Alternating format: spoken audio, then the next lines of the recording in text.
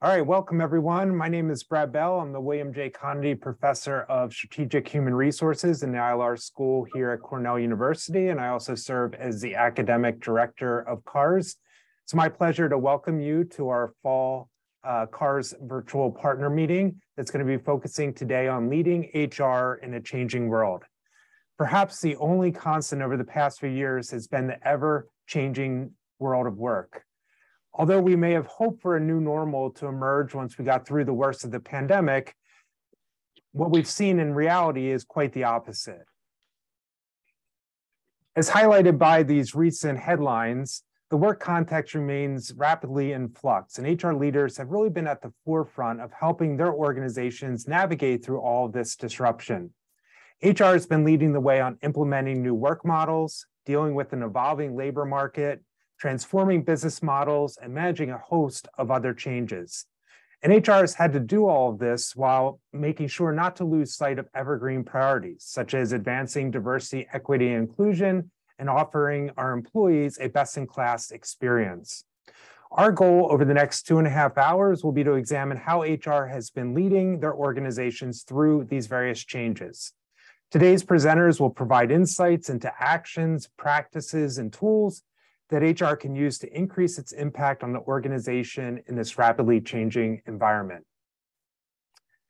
I'm really excited about the lineup of presenters that we have planned for you today, as they really bring together the three groups that I think make CAHRS unique. The first is world-class HR leaders, the second is exceptional students, and of course, the third is outstanding faculty.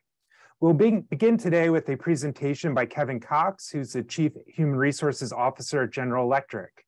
In 2017, Kevin led a project to develop a model of a world-class CHRO. The goal was to provide a blueprint that could be used to help incumbent CHROs improve performance, help aspiring CHROs to develop more thoughtfully and rapidly, and to help CEOs and corporate boards have a better understanding of what world-class HR leadership really looks like. Given all the changes that we've seen in the last few years, Kevin and his partners recently developed an updated version of this model, Chapter 2, that he'll be sharing with us today. Next, we have 3 of our Mylar students who have been working as CAHRS research assistants this semester, and will be sharing findings of a benchmarking project they've been doing to better understand how organizations can engage employees in today's hybrid and remote environments. Holly Harmon, Dan Miller, and Rashi Vora will walk us through how companies are tackling the challenges and opportunities associated with some of these new work models. And then finally, CAHRS professor Chris Collins will be sharing with us some recent work that he's been doing around the employee experience. He will integrate findings from across focus groups that he's been doing with a diversity of different organizations to help us get a little bit of insight into how we might rethink as well as improve the employee experience. We'd really like for today's session to be interactive and have set aside time for Q&A following each of the presentations. So please do submit your questions as we go through today. We'll be compiling those, and again, we'll be presenting them to our presenters to answer following each of their presentations. I would also encourage you to use the chat function during today's session to share your own thoughts and experiences, as well as to engage in a dialogue with other attendees.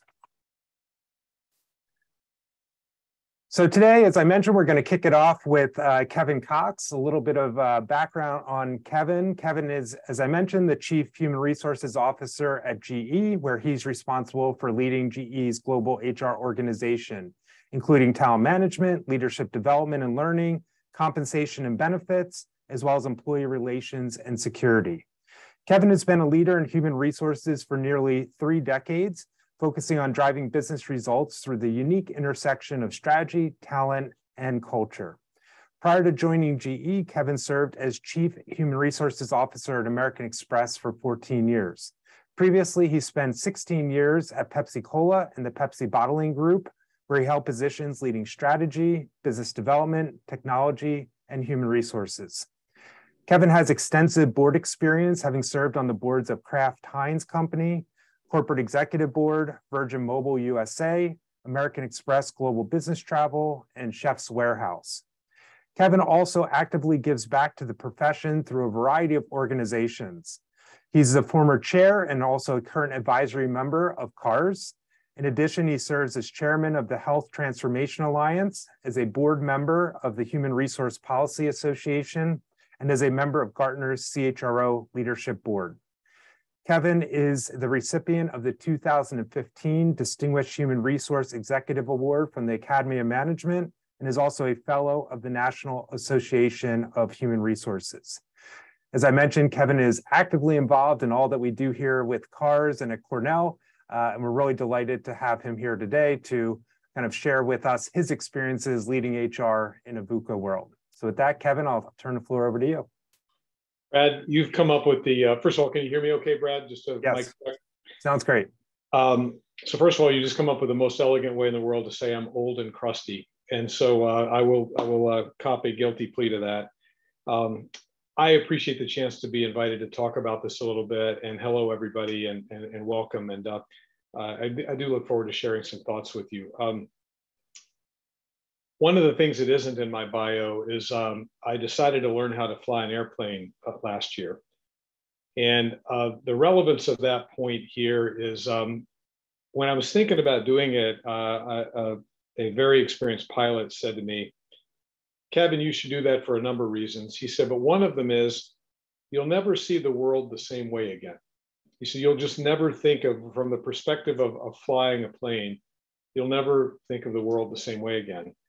And even though I'm pretty young in my journey, I just got my license last month, I already know what he's talking about. So for the next hour, 45 minutes or so, if you could just sort of elevate with me, like take our altitude up to 20,000 feet, that would be helpful, because I don't exactly know who's in the audience right now, but I can imagine that you're sort of, your nose is right against the grindstone. You're dealing with lots of here and now sorts of issues. You're not completely sure you're going to make it to Friday, much less to, next year or 10 years down the road. That's the nature of HR. It's what I love about HR. No 2 days are the same. It's incredibly demanding. It's getting more demanding every day. But the downside of that is you can get a little myopic, and you can get a little bit focused on sort of the stuff you're dealing with in your inbox today, and it can prevent you from looking down the road a little bit. So elevate with me, if you will. Let's go take our altitude up to flight level, 200, which is 20,000 feet, and let's think about this from a big perspective. 24 years, next year will be a quarter of a century, which makes me truly feel ancient. But I am still counting, so I'm not dead yet, as they say, and still hopefully have something to add to the field and to the function that I love so much. When Brad asked me to do this, I thought about how to position this model that he mentioned in the introduction in the concept of, or construct of, this VUCA world. We're going to say more about that in a minute. So we can run up to the next slide. I've been actually coincidentally sort of graduated from my master's program in 1987. And it's also the time that this term VUCA came into vogue. I think Warren Bennis and his associate, who many of you probably studied, maybe coined it. But the US War College is the one that sort of made it famous. This is when the USSR, the former Soviet Union, was beginning to wobble. And although most people thought that was helpful, it did create sort of a very unforeseen set of power dynamics shifting in the world. Maybe not unlike what's going on today, this many years later, as we think about China and the role that China is playing in the world. But VUCA stands for volatility, uncertainty, complexity, and ambiguity. And I just sort of smile and maybe laugh a little to myself when I think if people thought 1987 was VUCA, oh my God, like 2022 looks, makes 87 look like a still life painting. I mean, you ain't seen nothing yet, as they say. And I remember many years ago when I was studying change, this guy told me, the only constant in change is that tomorrow will be more change than yesterday. And I remember thinking, yeah, maybe. And I think about that constantly right now, that the next year will be even more uncertain, even more volatile, even more complex, even more ambiguous than this year. And it just helps me to think about that. And it does, I don't feel victimized by that. I just sort of accept that as the reality and the era in which we're all managing and leading HR. So if we go up to the next slide, Brad said all this very kindly, so I won't repeat it, other than to say, I've got a lot of great colleagues that I respect greatly and I learn from. I love my peer network. I love my friends that I've made over all this many years, all over the world, frankly. And so none of this is a brag sheet or sort of why you should listen to me. You won't find many like me, though, who've sort of done it this long, first of all, who've done it in not just 3 companies, but really 3 industries: industrial, long cycle businesses, financial services, and consumer products, who've sort of laced that in with a pretty good amount of board service. And I really do, the thing that Brad said that made me the happiest was I work really hard to try to give something back to this function that's given me so much. And these are just some of the ways I do that. But I budget in some time for myself, including a session like today, because to help the next generation come along and build on what me and my colleagues might have done is something I feel like is a really great use of time. So that's a little bit about me and maybe why Brad asked me to join and maybe why some of what I have to say might be worth thinking about at the altitude of 20,000 feet. Next slide.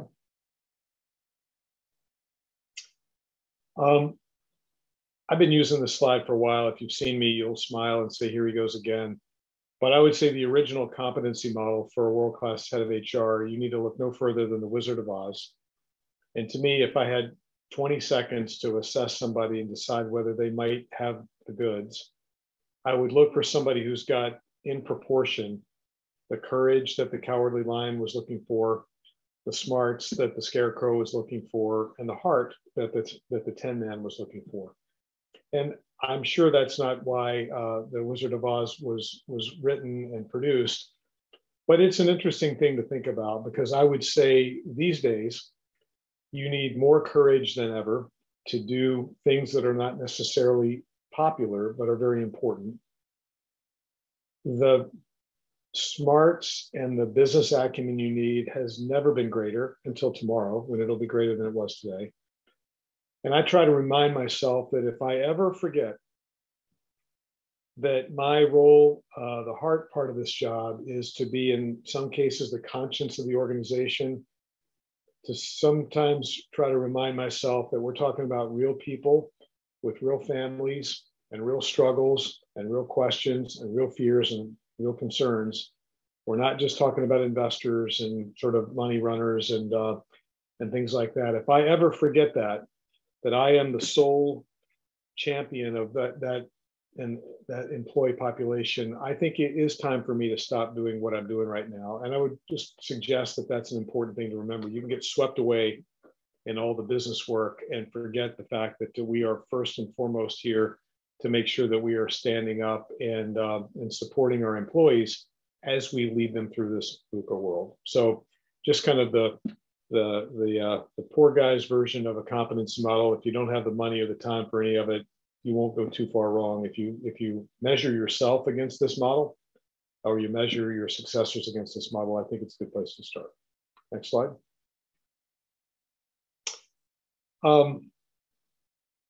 I grew up in a time when HR was quite honestly looking for its voice, and spent a lot of time wondering whether it had a seat at the table. It sort of suffered from a chronic inferiority complex, if you ask me.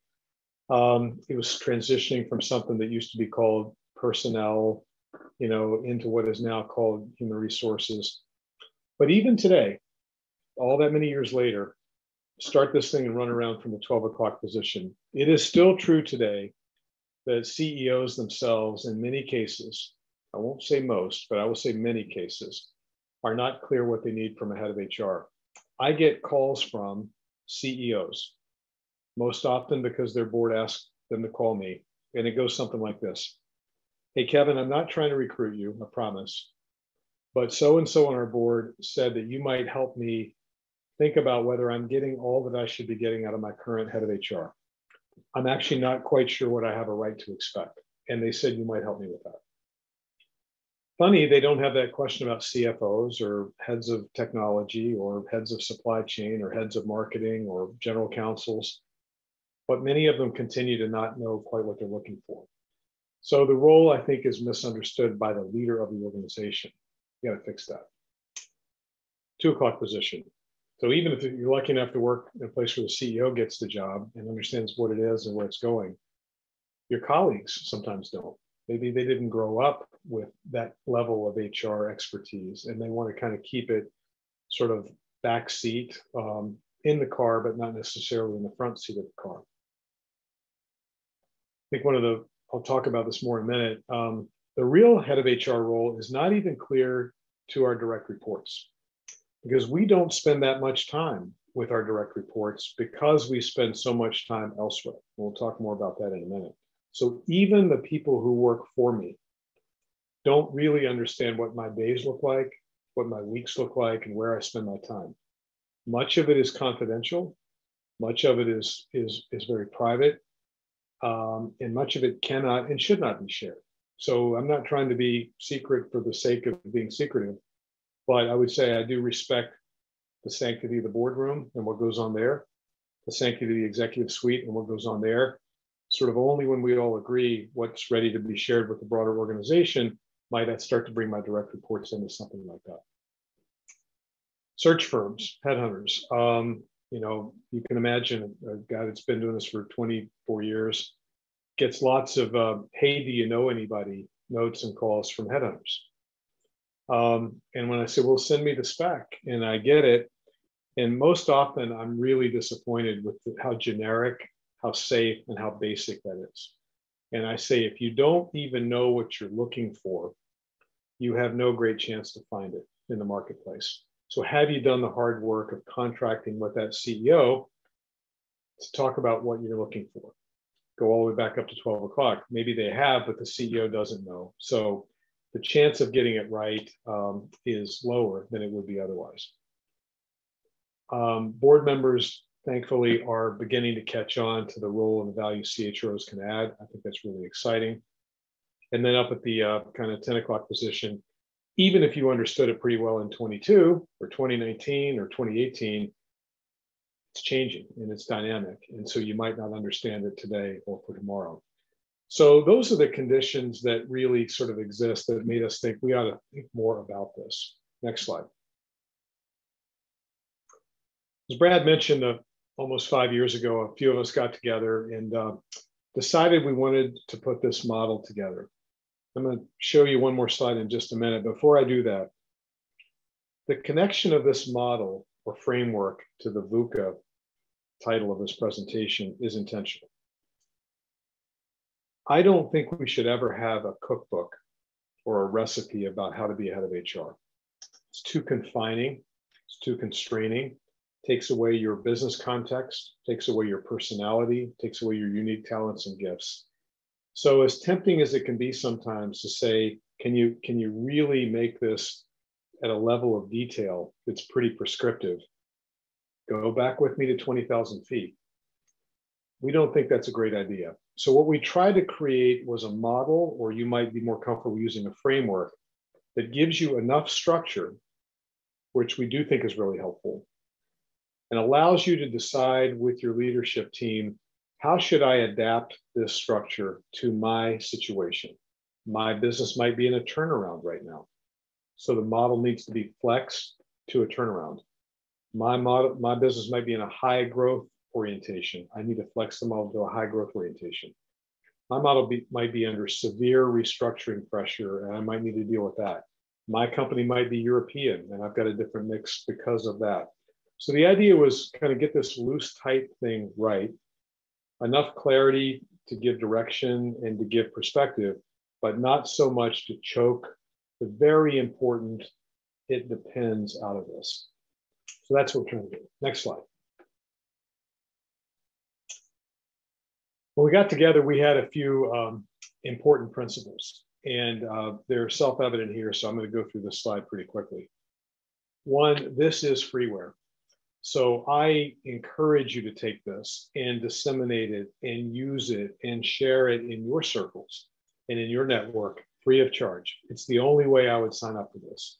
Nobody's looking to make a dollar out of this. I think one of the things that gets unfortunate is sometimes there are consultants and groups that try to do that. So they come up with competing models for the sake of maybe business development. We are the anti-business development side of this.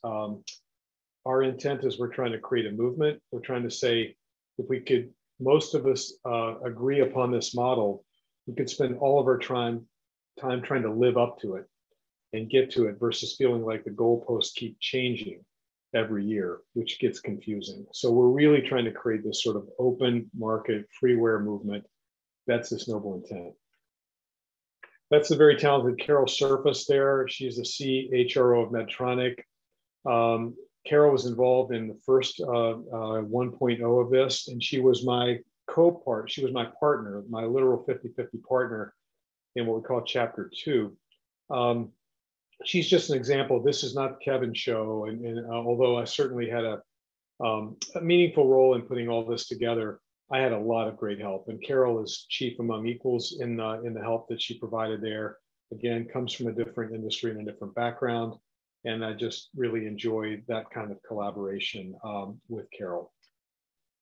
Back when we put the model together, that's Omar Ishtak. He was the CEO of Medtronic back then and was Carol's boss. He's gone on to do board work. He retired from Medtronic. Carol has a new CEO right now.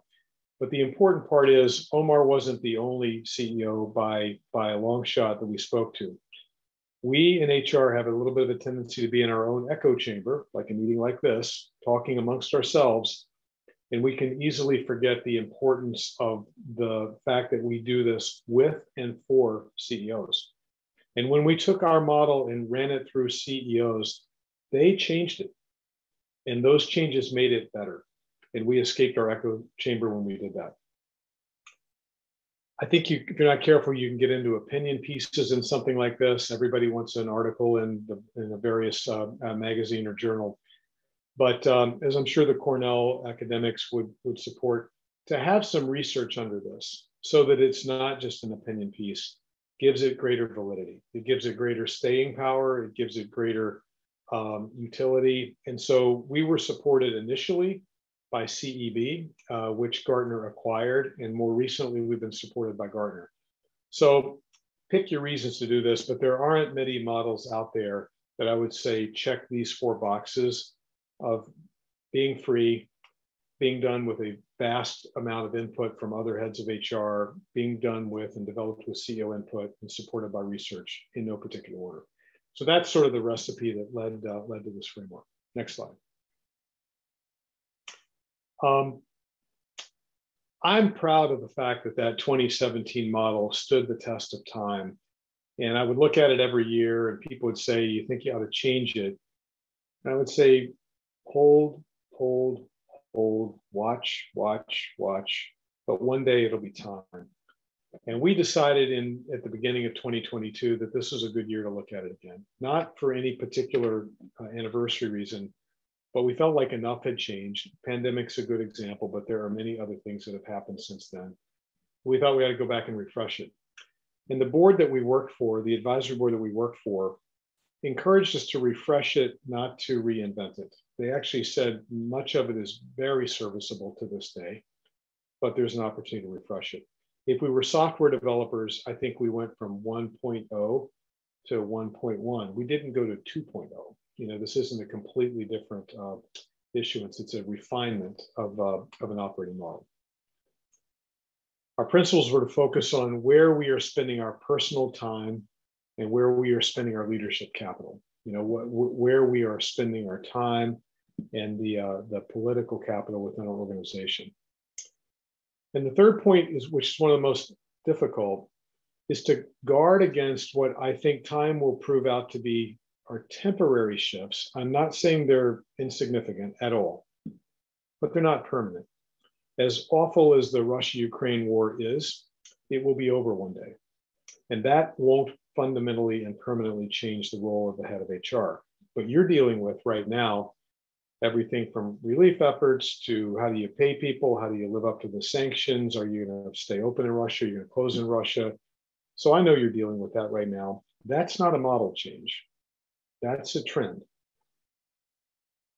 The pandemic isn't over, but it will be at some point. And again, we've been consumed by that and the implications of that on remote work, as a research assistant is going to talk to you about. But again, that doesn't mean that the fundamental role of the head of HR has changed. It just means that we're working on things right now that are very important.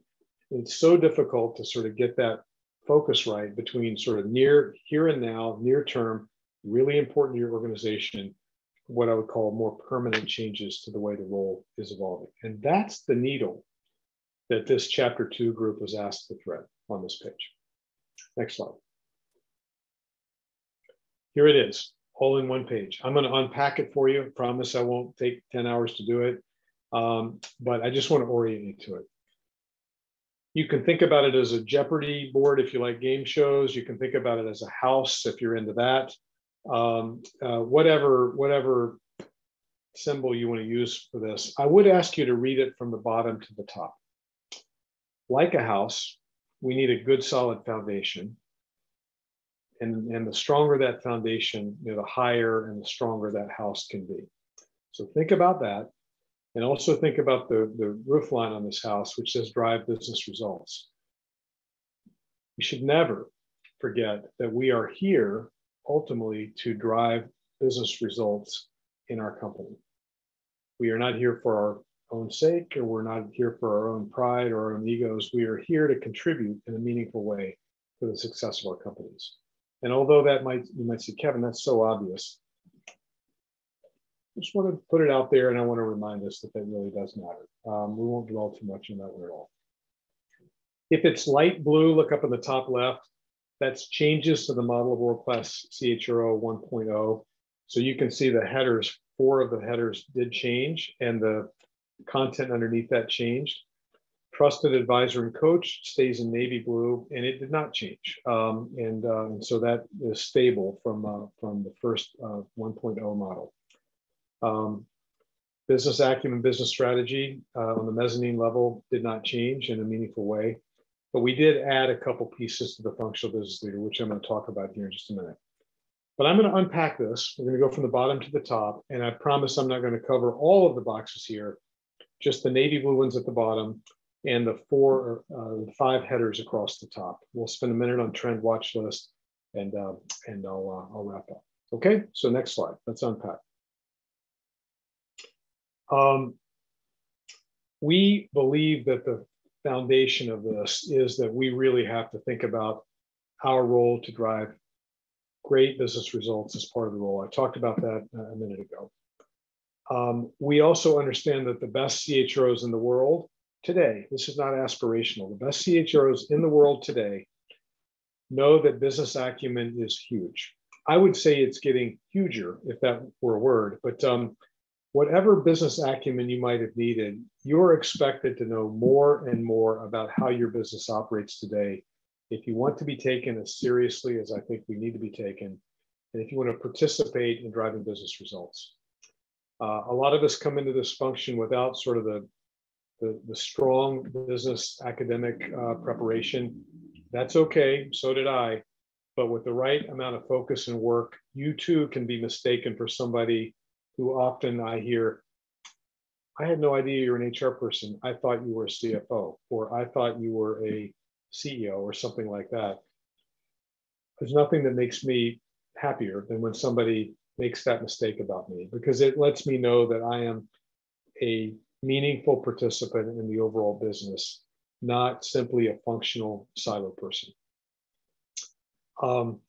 Business strategy development, which we can talk a little bit more about, is not HR strategy connected to the business. It literally is participating in the strategy and the future direction setting of your company.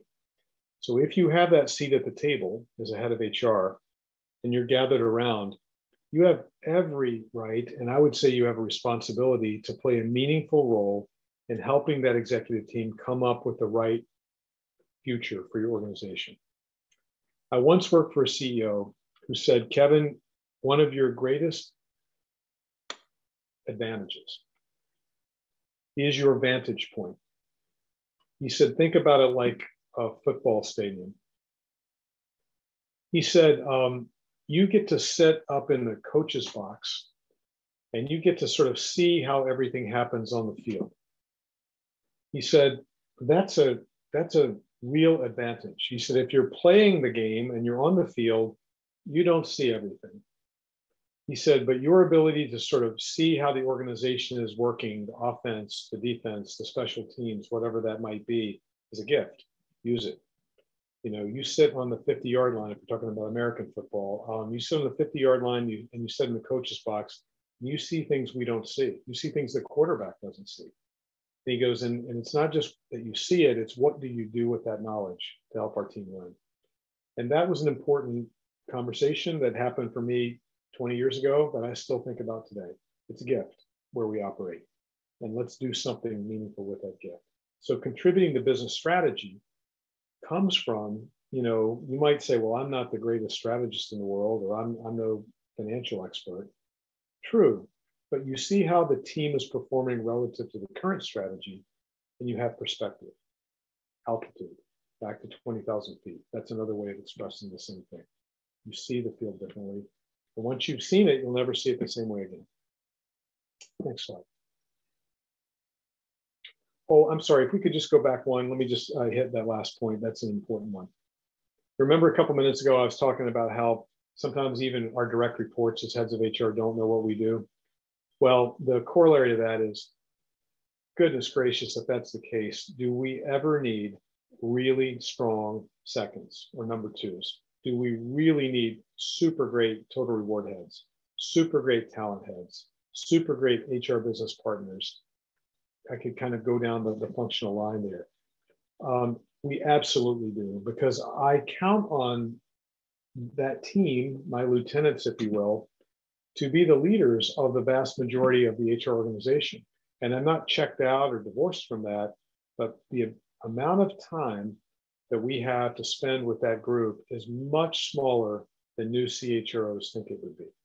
It could be 10%. So if it's 10% because I'm spending 90% elsewhere, number one, I need to make every percent of that 10 count. Number two, I need to count on a team that sort of takes that vision, takes that strategy, and leads their organization really, really well. So that's the functional business leader part. We did add in the lighter blue there, technology oriented, operationally capable.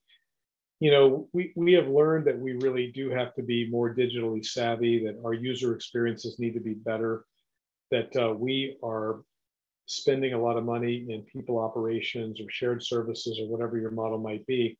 And we need to be operationally quite capable about that. It's not enough to be sort of only the strategist. We are operators, increasing with really large, significant budgets and lots of people. And we need to make sure that that is recognized in this model. So sorry I missed that point. It's a really important one, and I'm going to go back to it. Now we can move on. Okay, I'm going back to the slide, the house slide, and I'm going left to right in terms of a couple key points. The first one, we updated this column to talk about the board and CEO's leader of human capital and culture. First of all, we want to make sure that human capital and culture are both elevated, and they are now in the province. They've always been the province of CEOs. But I would tell you that if you spend much time in a publicly traded company boardroom, you are spending more and more time with directors who are more and more interested in culture. I didn't always take it as seriously as I should have, but one of the things 24 years teaches you is culture, like wind for a pilot. You can't see wind, but it's very important to how you fly a plane safely. Well, culture is very important to how you run a company successfully. And I've come to really appreciate that. And I want to make sure that we're thinking more and more about that every day. We've talked in the first model about CEO succession. Well, increasingly, not only is CEO succession important, but other C-suite, C-level roles in the succession planning there, very important to a board of directors. And again, very much consistent with the intersection of talent and business strategy. If your company needs to become more digital and less analog, then you need to think about C-suite leadership in the future that might have some of those skills themselves. They might bring more of that native talent with them. That's an example of that. So however you define critical role in your organization, succession planning needs to evolve beyond just the CEO, which is hard enough, to another set of key members.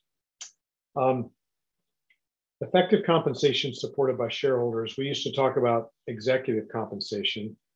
Well, governance mavens are spending a lot more time thinking about your overall compensation and your overall compensation schemes. And go back to Wells Fargo from several years ago. Wells Fargo got in severe trouble by not their executive comp programs only, but how they were incenting branch managers and people at the more at the ground level of that organization to sell and cross-sell products that they didn't necessarily need. That's an example of risk that we take in broader sales incentive programs becoming a bigger subject in the boardroom and not being something that boards no longer care about. Just one example, there are many others.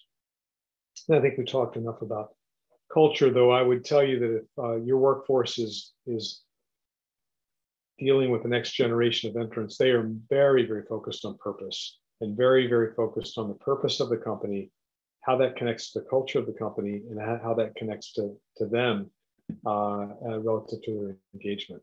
So all these things become, in my mind, boardroom subjects, have become boardroom subjects. Our model needs to reflect that. Next slide.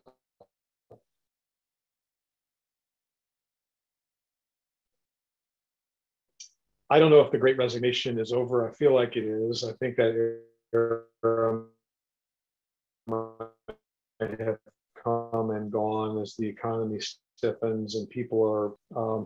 Hey, Brad, just let me check. I got a warning that my internet might not be stable. Are you still here and see me okay? Yeah, you're cutting in and out a little bit, Kevin, but I think you're back.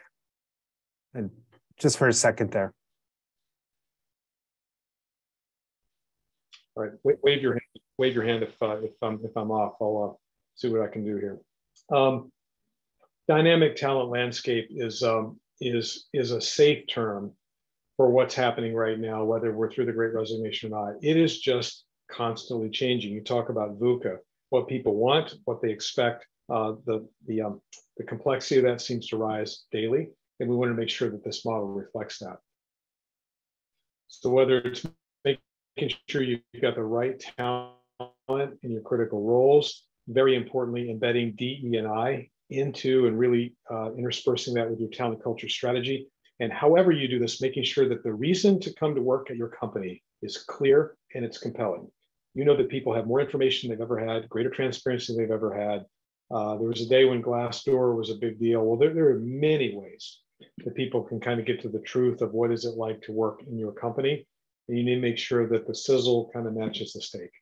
And so it's a very dynamic talent landscape, and we want to make sure that we recognize it in the model. Next slide.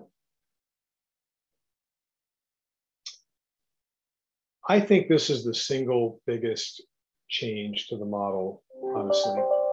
Enterprise strategic change. Now, this has got two dimensions to it.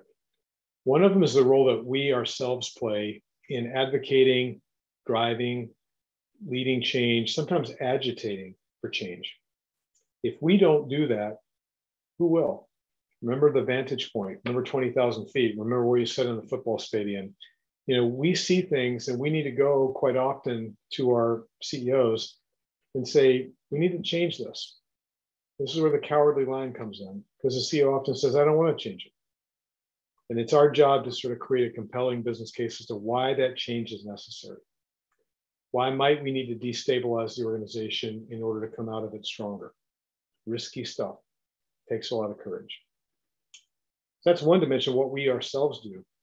But we don't do it entirely ourselves, and we shouldn't do it entirely ourselves. So are we creating organizational agility, and are we creating leaders who have a greater change IQ than they used to have, who know how to not only drive change that they want to lead, but sometimes manage the change that the top of the house wants to lead?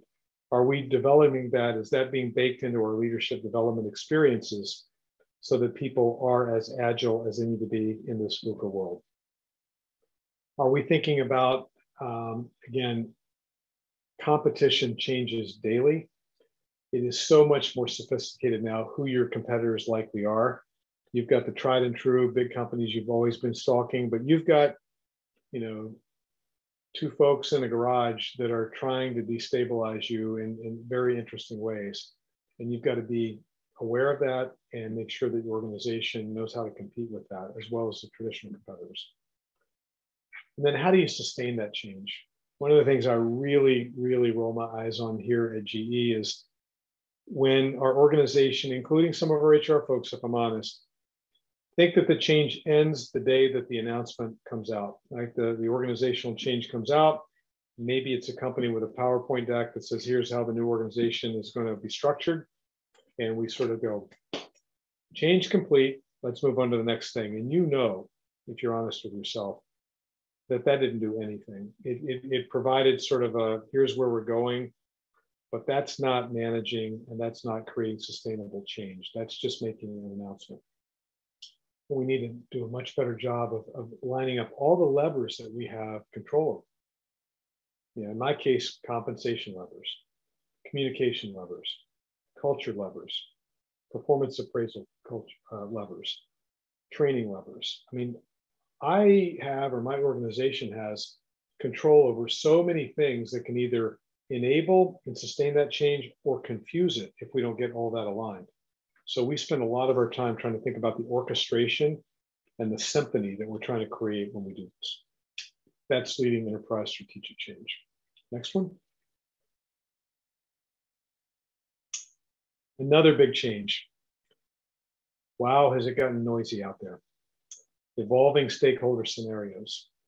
Maybe I used to pay attention to my employees, hopefully. Maybe if I had labor unions, I thought about that. But now, a whole lot of third-party stakeholder scenarios. It could be activist investors. It could be regulators. It could be politicians. It could be employee advocacy groups in your own organization. It could be the media. But there are a lot of external factors going on, sort of putting pressure on an organization. And you can think about ESG here very naturally. You're getting pressure, your CEO is getting pressure to take a stand on gun control, or take a stand on Roe v. Wade's overturning, or take a stand on Russia, Ukraine. How do you think about that? How do you help your CEO and your organization think about that? Lots and lots of response to external trends. Our job is to deal with them, ideally to even anticipate them, because these are complicated subjects that are very tough to do over a weekend. Making sure that we align our organizational metrics to the stakeholder expectations. When we talk to proxy advisors, they are increasingly pushing us to add more metrics. In the US, the SEC is probably going to come out one day soon with their human capital scorecard and things that we think we need to make sure that we are tracking and measuring. And it's just a very small baby step toward, are you paying for those things? And when you pay for those things, you are diluting what you're currently paying for. So you got to navigate all of that. And just remember, the workforce is your primary stakeholder, back to the 10 man and who's looking for the heart, making sure that that workforce is the stakeholder that you as the head of HR are most concerned about. So you got to keep all this in balance. But evolving stakeholder scenarios is the point. And the fact is, it's going to continue to change. And I worry the most about heads of HR who are in some form of denial about this. And they wonder whether this is just a blip or just a temporary change. And I would say, with my years of experience, this is a permanent change. And the exact stakeholder mix will vary company to company and year to year. But to think more externally is the bigger idea here. And think more about a very sophisticated stakeholder map that your company is dealing with, whether you're on point for it or not. Next slide. This is the sexiest part of the job for a lot of people. It's the last person in the room when it happens. If you're a Hamilton fan, trusted advisor and coach, not just to the CEO, but to the senior team. And it's a job that most of us are actually quite good at by the time we get here. We enjoy it, and it's very, very important. So I'm not going to spend any time here just because that's been true forever for probably all 24 of my years, if not longer. And it continues to be true today. It's very critical. It's largely unchanged. The one point I would make is it's not enough to only focus on the CEO and the coaching to the CEO. I've made a few big mistakes in my life, and the biggest one that I can think of was in my first CHRO job. I didn't understand this. And for reasons that I felt were noble and important, I was obsessed with the coaching and the relationship with the CEO. And I did not think enough about the effect that had on my peers and on the senior team. And although I meant well, I think my obsession with that relationship and maybe even my insecurity as a new CHRO caused me not to think enough laterally, and it hurts the team. And so I vowed never to make that mistake again. One of the things you learn as a pilot is you're going to make a lot of mistakes. The idea is not to make the same one twice. And being a head of HR reminds me a lot of that. Trusted advisor and coach. Next slide.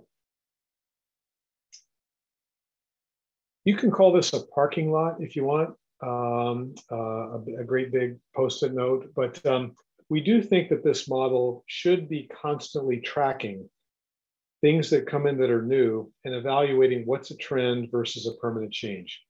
And so here's our current trend watch list, but it will change. It's designed to be kind of a holding pattern so that when it's time for the next refreshment of this model, we have a place to start. Talked about ESG a minute ago. In any company that you're working with, there's this really interesting intersection between people, process, and technology. What does that mean for the future of work?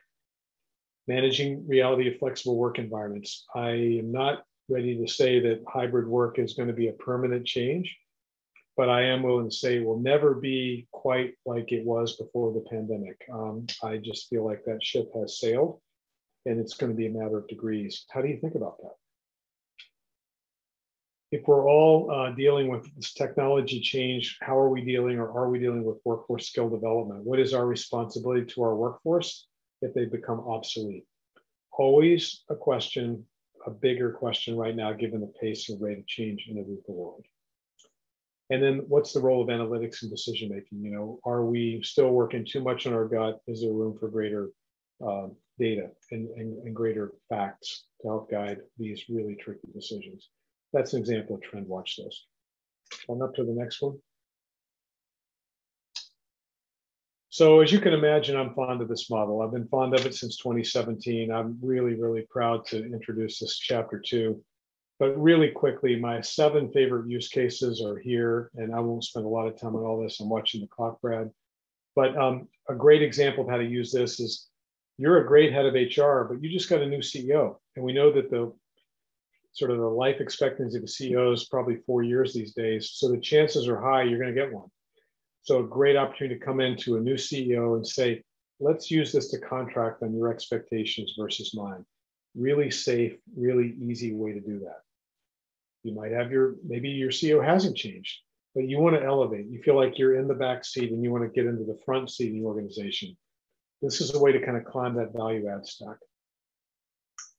When I have a new board of director that I'm going through orientation with, I spend time on this model because I want them to know how they can think about me, how they can utilize me, and how we might be able to partner together. So a great way to fold this in a new director orientation. We're all thinking about our successor. And so this is a great development tool for people who want to be ahead of HR one day. Very adaptable to BU or division heads of HR. There's a lot of public company stuff embedded in this, but you can very easily turn this model into something that is just as relevant for a head of HR at a division level. Helping a CEO or search firm go beyond sort of comp and talent, which is where they usually start with CHROs, to this broader subject we touched on.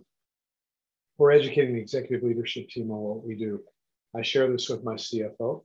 I share this with my general counsel because I want them to understand what they have a right to expect from me and out of me, for example. So these are 7, there are more, but they're my favorite use cases just as you think about what you might do with this model. Next slide. I'm coming down the home stretch here, and so if you'll tolerate an old crusty guy for just a couple more minutes, When I think back on this VUCA world and some maybe enduring leadership lessons I just want to leave you with, I'm going to stay right here on this slide. The essence of leadership, and I learned this from another CEO I work for, is as simple and as hard as this phrase, define reality and give hope. I think great leaders need to do both. We need to be honest and transparent enough to define reality, but we can't stay there.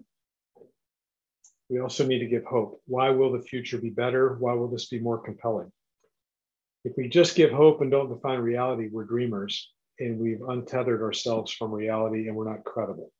So this balance about defining reality and give hope has come in so handy to me over the years. It's just a really enduring lesson of leadership. I love peers and I love peer learning, and I do understand the next generation is obsessed with peer learning. But I would say if you want to be a head of HR one day, the counsel of those who've gone before you is essential. It's not just interesting or helpful, it's essential. And there are many places you can turn for what I would call judgment advice. How would you think about this? Did you ever face this before? I'm a big fan of that. And part of and older, more experienced, and in many cases retired people are a really important part of my network. Don't give up on guys like us who've kind of been there and done that, because I think there's something that we can add and contribute. My star sign is a Libra, which means I seek balance everywhere I can. I'm allergic to hype. Things are rarely as good as you think they are, and it's rarely as bad as you think they are. Most of it is sort of in the middle of the road, the fairway. There's a pilot, the center line of the runway. I try really hard to subtract drama. And in a VUCA world, there is no shortage of drama. I try to take it away versus add to it. We talked about exit your echo chamber. You know, if you're really addicted to social media, you spend a lot of time there. You can get into a very, very narrow band of, you know, your influencers and your perspectives. So I try very hard intentionally to read things from authors I don't agree with, or follow people that I don't care for or naturally align to, because I want to understand how everyone thinks about problems, not just how my squad thinks about problems or opportunities. And I have no idea is a perfectly good answer from time to time. You know, it is hard to predict the future. Probably it's impossible to predict the future, but you can scenario plan. It could go this way, and if it does, this is what we'll do. It could go this way, this is what we'll do. Go this way, this is what we'll do. Put your value there versus here's what's going to happen and here's how we gotta get planned for it, because it's really tough to do that in a VUCA world and to do that with accuracy. And if you miss it, you give up your credibility. Like they say in the airlines, you know, put your oxygen mask on first so you can help others. Take care of yourself. Think about how you nourish and how you give yourself oxygen so that you can be a better leader. Is a good way to think about it. And with that, if we run to the next slide. I don't think we have time for Q&A in the classic sense, Brad. I can't see the chat from my screen, but I'm also sensitive that you asked me to cut off at 2 o'clock, and it's 2 o'clock. Do you have a minute or two, Kevin? I do. Okay, so we had a couple questions come in, so we can tackle them. Just want to thank you for a great presentation, and I'll just say up front, you know, to add to your use cases, we've gotten a lot of mileage out of the 1.0 framework, even here at Cornell and our executive education programs, as we're talking to people who aspire to that role. It's really been helpful for us to kind of give them the framework, to kind of give them a mental model of what the role entails, as well as some of the assessment tools that you've built around it. So thanks for your work in updating it. I'm sure we'll continue to leverage it here. So just a couple quick questions. You know, one that came in early in your presentation was, you know, your thoughts on where HR professionals should focus in next year in respect to their own skills and development. And related to that, what expectations do you set in your organization for their own learning from among your kind of reports? I think I'm going to start with business acumen, as you heard me wax on about that a little bit. But I would say unless you're really confident and really comfortable there, it is a no regrets move. It is a no regrets move to obsess about the earnings calls that your company does that are publicly recorded and available to you. You got to be on those calls and listening.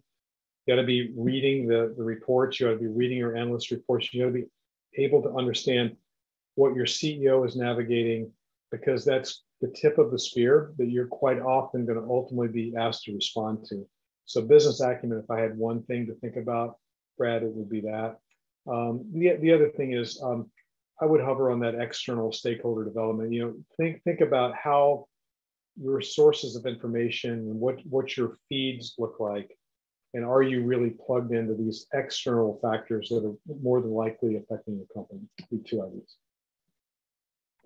Great. So another one, Kevin, was, what is your process for onboarding yourself to a new company or a new role? You talked a lot about how the framework can be used to help set expectations of others, but what should the responsibility of the person that's coming into the new role, what should they be focusing on? Be an obsessive listener. There's different ways to do this. Some people, a CEO told me one time, I take 100 days, literally, and I put it on my calendar when day 101 is on my calendar. And I tell people I'm not going to do anything major. Don't expect me to make any big moves, any big announcements, but I'm going to really, really study and learn this organization, because I don't want to bring, what I did at my prior company in without the context of where I am today. So I'm a big, big fan of a meaningful listening tour, not check the box, but literally, what do I need to understand about this organization? You may not have 100 days if your house is on fire, but you should give yourself some of that time to immerse yourself in the new organization and think about that. That's the single most important thing that I would suggest. Great. And so maybe one more quick one, and this is my own. As a fellow Libra, I was really intrigued by your idea of not over-rotating on hyper trends. And, you made the point throughout around what's a permanent shift versus just maybe a temporary trend. And I'm just curious, what's your litmus test for deciphering between those, or how have you managed that throughout your career? It's hard. I'll acknowledge that, but there are a couple things. I look, Brad, for enduring truths, things that I would say have always been true, and I would predict always will be true. So, for example, great leadership has always mattered. In 1943, it mattered. In 1983, it mattered. In 2023, it's going to matter. So those kinds of things doesn't matter whether you're on the West Coast in a tech-driven company, or you're in an older industrial company, or you're in it doesn't really matter. Great leadership is an enduring truth. So I think about that, and I put a trend up against that. Does it tell me something? Does it challenge that or not? The second one is, I think people care about growth, development, and stability. And even when the gig economy was sort of hyped and was coming out, I'm like, yeah, I think there's a part of my life where a gig economy might have worked out okay. But eventually, I think I would probably be looking for stability. Now, that might be when I have a family, or that might be when I kind of need some steady, predictable income. So I'm not denying that era exists for people, but I would say to believe that the whole world is going to go to a gig economy struck me as hyperbolic. And so I go back to that. And the third one is experience, to me, is still the best teacher. And no matter what we think about, I just think there's a lot to be learned from experience. You shouldn't be, so connected to it you can't escape it, but you ought to go back and ask yourself, what have I learned about this subject, and really reflect on that. Those little hedges kind of help me filter height, and it's not perfect, but those are some of the ways that I try to think about it. Great insight and advice. Thank you, Kevin. Thank you for your time today. Thanks for hanging on with us for a few minutes. I'm sure the framework, again, will be widely used and widely influential like the first one. We really appreciate you walking through it with us today. Brad, thanks for CAHRS and the school's endorsement of the model and its use of it. I really do appreciate that. That's part of the movement we're trying to create, so I'm grateful for that. And I want to wish you and everybody on the call terrific holidays and a very happy and healthy 2023. Thank you for having me. Same to you. Take care, Kevin. All right. So now up, we have our Mylar research assistants who will be kind of going from the 20,000-foot level that Kevin was at, really kind of drilling down into some of the current issues and challenges that HR leaders are facing today, specifically around the context of remote and hybrid work. So let me quickly introduce our three presenters. First up, we have Holly Harmon, who is a second-year graduate student here in our Mylar program. She's a passionate member of the ILR community as obviously one of our CAHRS research assistants, but also the ILR Graduate Student Association president, and also a teaching assistant for the Workplace Disability and Inclusion course. This summer, she interned with PepsiCo, and prior to coming to Cornell, she had received an undergraduate degree at Western Michigan University in 2020, majoring in human resources and business analytics, as well as did research there as well. Next up, we have Dan Miller, also one student in the Mylar program. He attended Northeastern University in Boston, Massachusetts as a business major and graduated in 2011. After graduation, he worked for 10 years in the tech industry, starting with a small startup, followed by IBM as a business analyst, and then as an internal consultant at Altisource, a financial technology company. This summer, he had the pleasure of supporting the D&I team at Train Technologies and is now entering his fourth and final semester as a Mylar. He's still exploring post-graduation options, but is excited to get back to work. See, school's not always that easy. Rashi Vora is a second-year Mylar candidate set to graduate in December.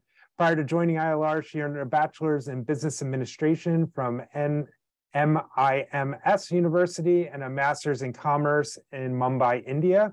She started her career in M&A and valuations advisory with Deloitte, and then shifted gears to transition into organizational consulting, focusing on leadership and organization development. This summer, she interned with Cummings in their Center of Excellence and will join their functional HR excellence team post-graduation. Thanks to the three of you for joining us and for all of your work this semester, and we're looking forward to hearing your insights. So I'll turn it over to you. Thank you so much, Brad, for that introduction. Good afternoon, everyone. We're so excited to share our findings from the fall 2022 benchmarking study. We wanted to really understand talent strategies in an ever-changing work environment. As Dan mentioned, I had the pleasure of working with Dan Miller and Holly Harmon. All three of us are Mylar students at Cornell University in our final year. So the agenda for today is first, we're going to start to just understand the focus of our study and then dive into returning to work and the implications of modality on work. Then we're going to understand impact on talent strategy and the changes that we've observed in leadership capabilities.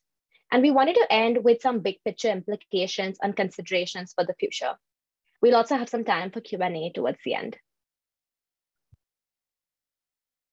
So something we were really curious to understand is that with the pandemic, there's been a lot of change in employee expectations, the way work means to them and what value it adds to their lives.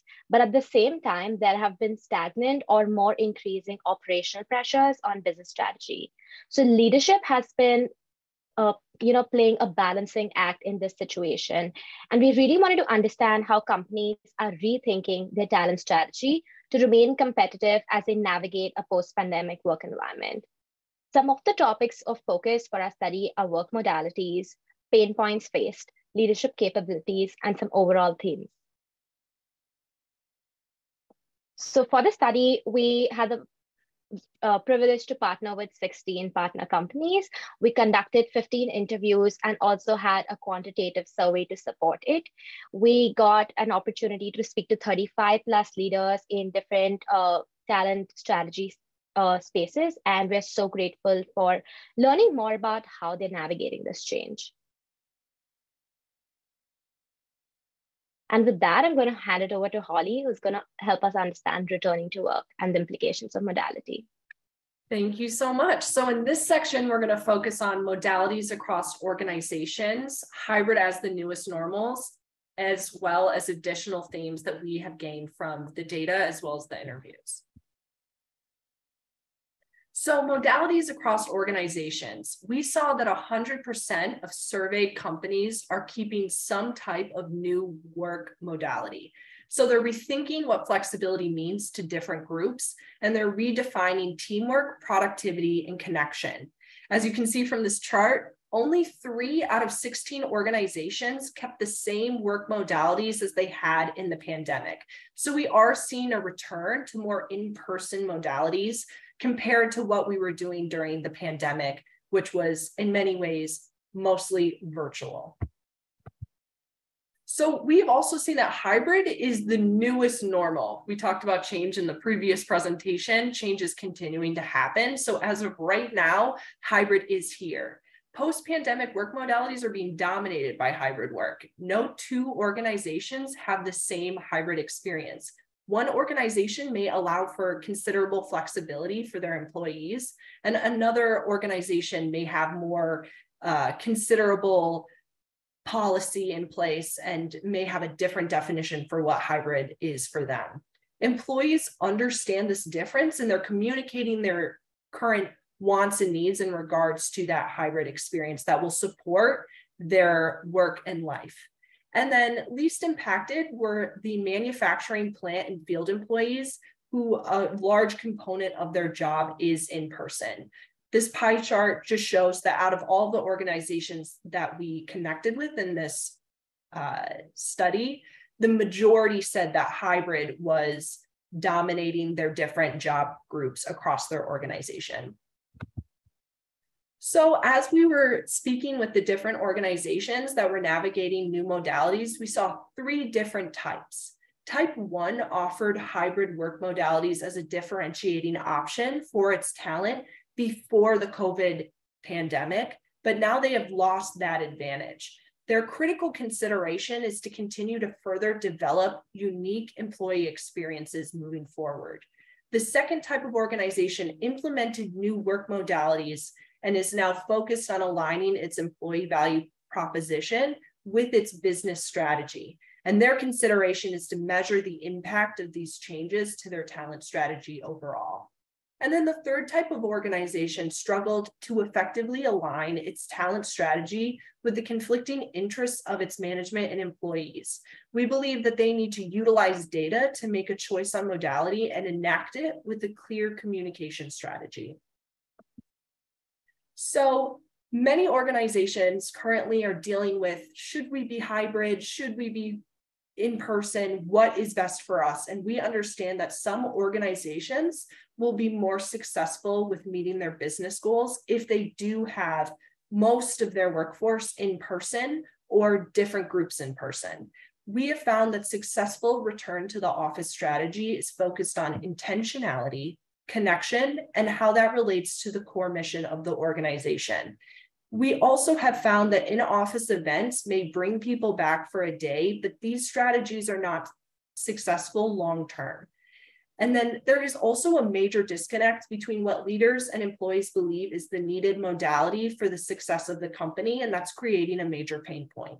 And then in addition, we found that a lack of data regarding productivity and performance is leading to inaction.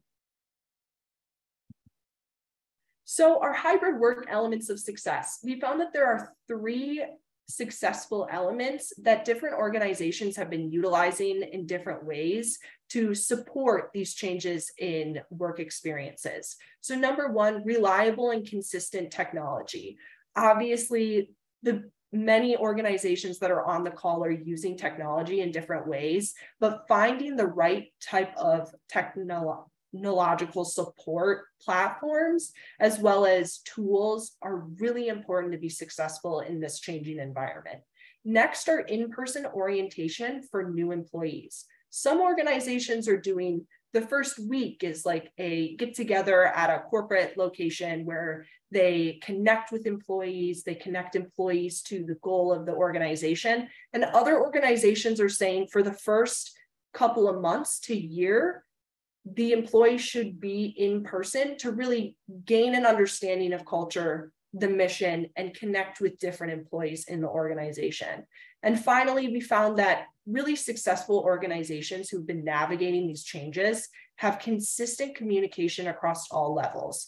Where they had pain points was if they were making it so that like middle managers were feeling a pressure to communicate these changes to their employees, whereas really successful organizations had clear plans on how they were going to break the communication of different modalities and changes to their employees. So next, Rashi is going to talk about the impact on talent strategy. Thanks, Holly. So now that we've got like a pulse check on seeing how organizations are looking forward with their work modalities, let's see how that has implications on talent strategy. So we're going to talk about the top pain points across different levels of employees, the implications on the talent strategy, and we specifically wanted to zoom in on the implications for manufacturing and plant groups. From a survey, we recognize different pain points across different levels of employees.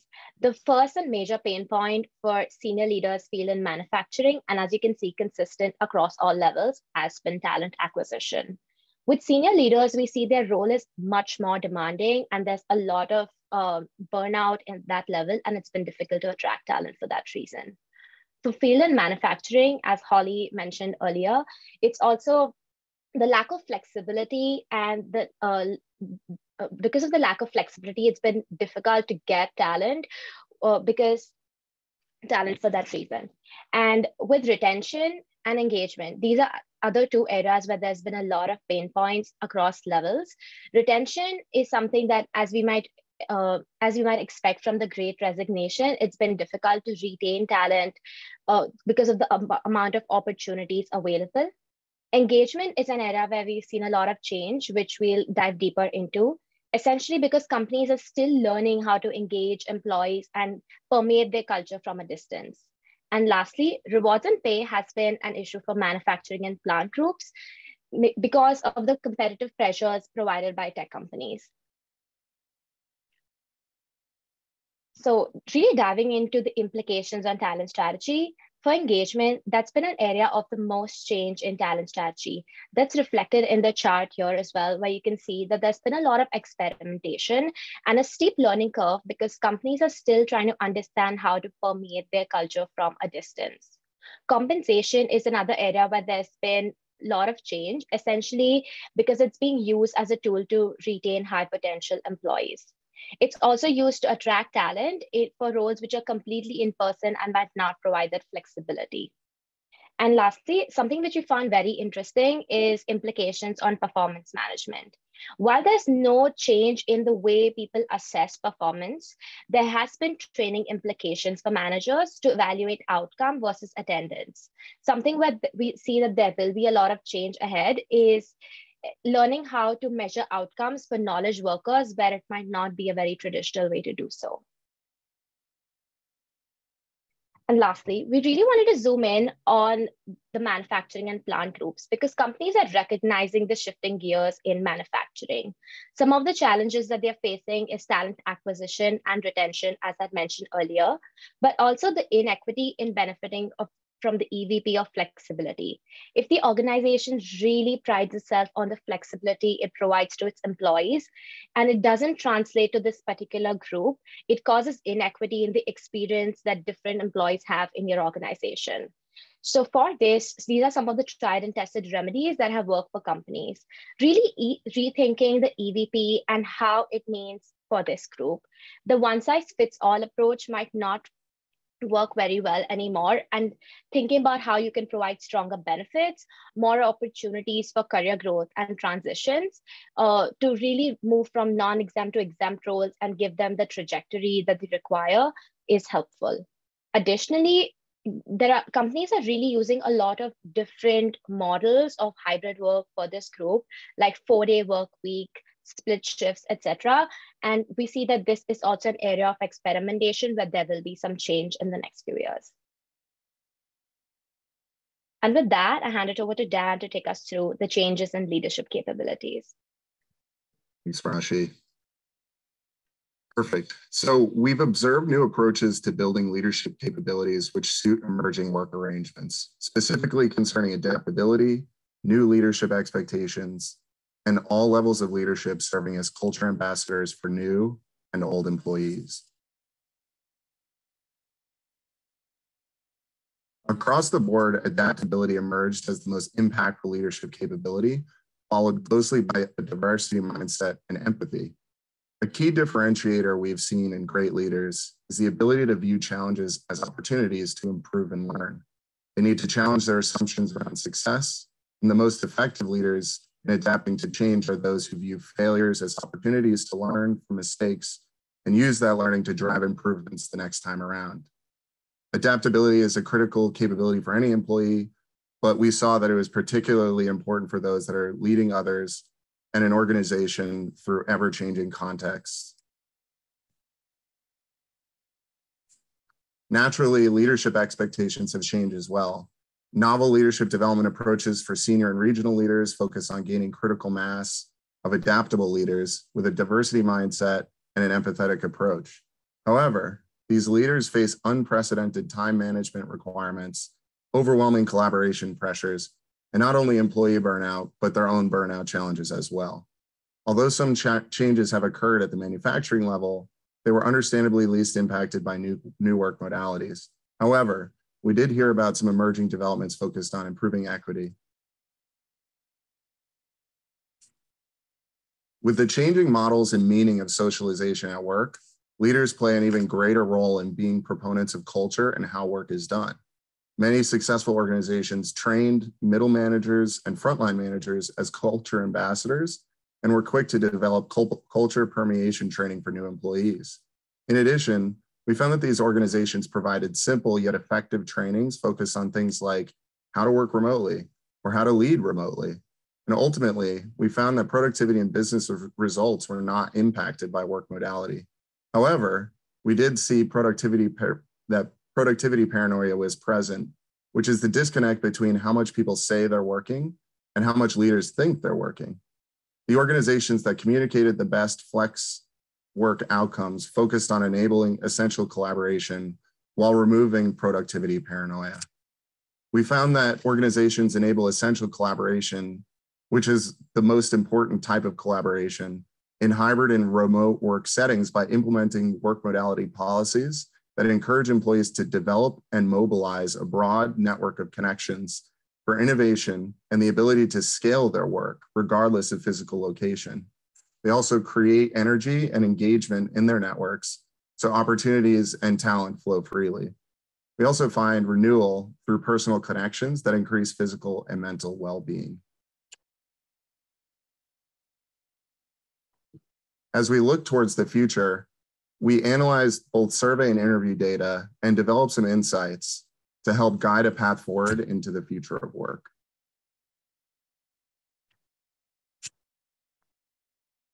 We found that the top post-pandemic talent strategies were developed with intentionality in the design and execution by aligning both HR strategy to firm competitive advantage, as well as firm strategy.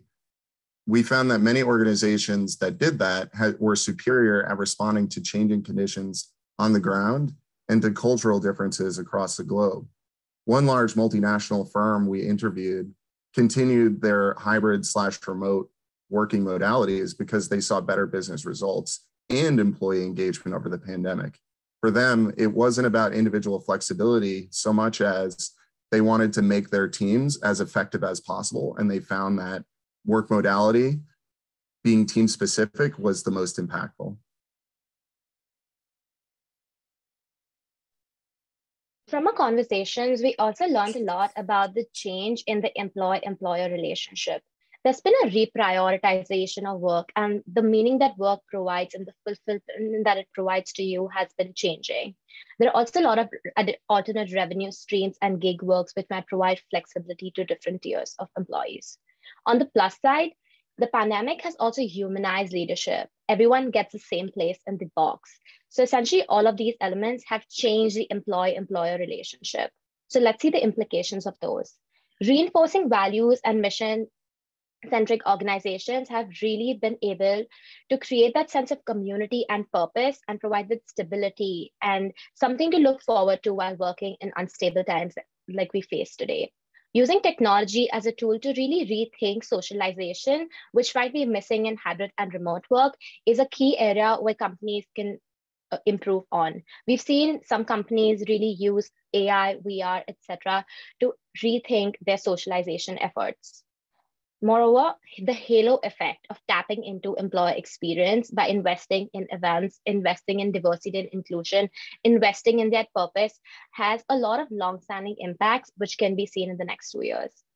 And most importantly, something that's come through various conversations is the importance of middle managers being the proponents of culture. They are the ones who actually interact with employees and can give them the experience which the senior leaders are trying to accumulate towards the employees. So really focusing on how to develop that middle managers and training them is key. And then finally, there's some discussions that are had regarding equity and how hybrid work has impacted that. Hybrid work has created greater autonomy and flexibility and allows individuals to better balance their work and personal lives. In addition, it removes long commutes and costs, which can be especially burdensome for women and people with disabilities. So what we've seen is this has actually made it easier for underrepresented groups in the workplace and in leadership to succeed.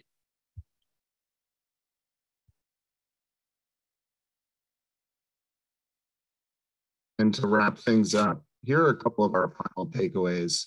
We had an incredible opportunity to meet with a vast array of HR leaders across many different organizations and many different industries. And these 4 kind of takeaways we wanted to leave. First, hybrid work may become the dominant work modality of the employee work experience for office jobs in general.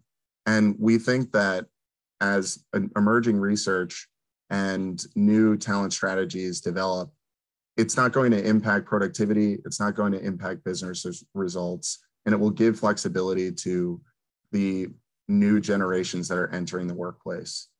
While talent acquisition, retention, and engagement remain key pain points for organizations across multiple industries, firms are leveraging work modality and emerging research to attract and retain key talent while continuing to win in the marketplace. In addition, adaptability is a critical leadership capability that organizations must develop and will support leaders and employees through uncertainty. And finally, agile leadership, resiliency, and a dynamic employee value proposition strategy are crucial for organizational success.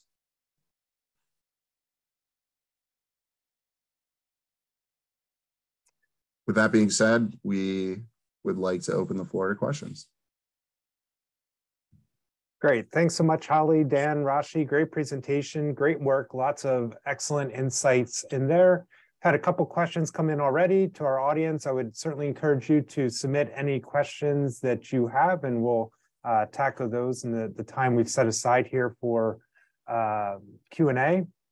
So, one question, kind of links back to the first presentation by Kevin, where he kind of talked about, hybrid work, maybe not being convinced that it's here to stay or it's going to be the kind of dominant work model going forward. So based on your research, how do you think about hybrid work in the sense of competitive advantage, and also what it means for companies that maybe choose not to embrace it, either in the short term or the long term, whichever you'd like to comment on? Yeah, I think one of the things that we found was that regardless of work modality, regardless of physical location, the most important element when it came to being intentional around telling employees where they should work or allowing them to choose where they work was aligning that intention with what you're trying to get out of those employees. And so when it comes to knowledge workers, where measuring productivity isn't as easy as counting the number of widgets that get created over a period of time, in those scenarios, oftentimes knowledge workers are being tracked against objectives or hitting targets for completing projects and that sort of thing. And if they're able to hit those targets and accomplish their objectives, regardless of where they are, that should factor into whatever policy you're choosing. If you want to have people in the office and you've aligned that with your core strategy, your talent strategy, and everything associated with that, it can make sense. However, it may cause younger generations to think twice or think differently about a particular opportunity. We just thought that it was most important that when you're designing that work modality, you're just being intentional and you're getting exactly what you want out of it. In addition, we saw that for the companies that participated specifically in this study, there was no intention, a great intention to change what their current modality setup is, which, as you could see, a considerable number of those organizations that were in consulting or other potentially industries that don't have a large component of in-person working workers, they had no intention of greatly changing anything in the next 6 months to a year. And they talked about how they had made some considerable changes to support these changes in work modality for the future. So across the board, for the companies that we spoke to, it looked like they were communicating, we believe that hybrid is here to stay. We're just trying to understand what employee groups are going to be experiencing that hybrid and what is hybrid to us. Great, makes a lot of sense. So another question that came in is, in your research, did you notice any trends relating to the number of days in the office versus at home for the companies that are using these models? It seems like maybe the 3-2 model seems to be kind of emerging as the most prevalent, but I'm curious what you saw in terms of dominant models, but also the variability across these models within organizations. One key element there that we saw was, it wasn't company to company, but it was team to team and geography to geography. So some of the companies that we spoke with had a different answer for that based on the specific office. As an example, one of the companies said that they had anchor days where they would come in 2 days a week, and the team would agree on what those days were. And while that worked very well in their European offices, it did terribly in their US offices. And so when they were approaching the number of days in or out, it was around what the workers in that specific geographic region would be most inclined to follow, and then allowing the teams and the managers and the folks that are actually on the ground to figure that out, to figure out what would be most impactful for them.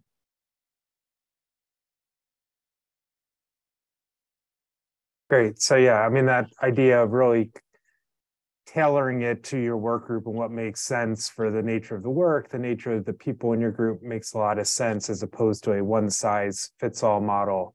Another question that came in is around, we've seen a lot of talk or studies around, how hybrid work can increase or at least maintain productivity.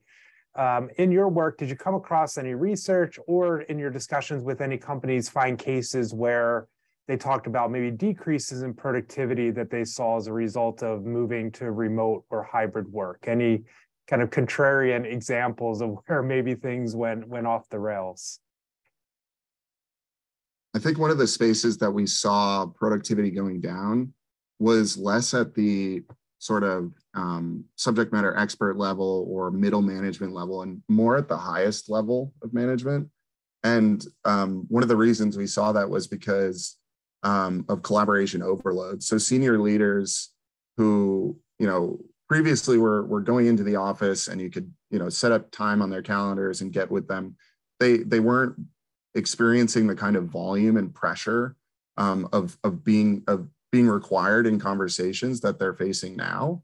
And we actually saw that in some of the research that essentially it's not that their productivity is down, it's that they're being overwhelmed and not taking enough time to, allow themselves some breathing room to recharge. And so they're burning out over a period of time when they're just trying to help and support everyone else. So that's one place.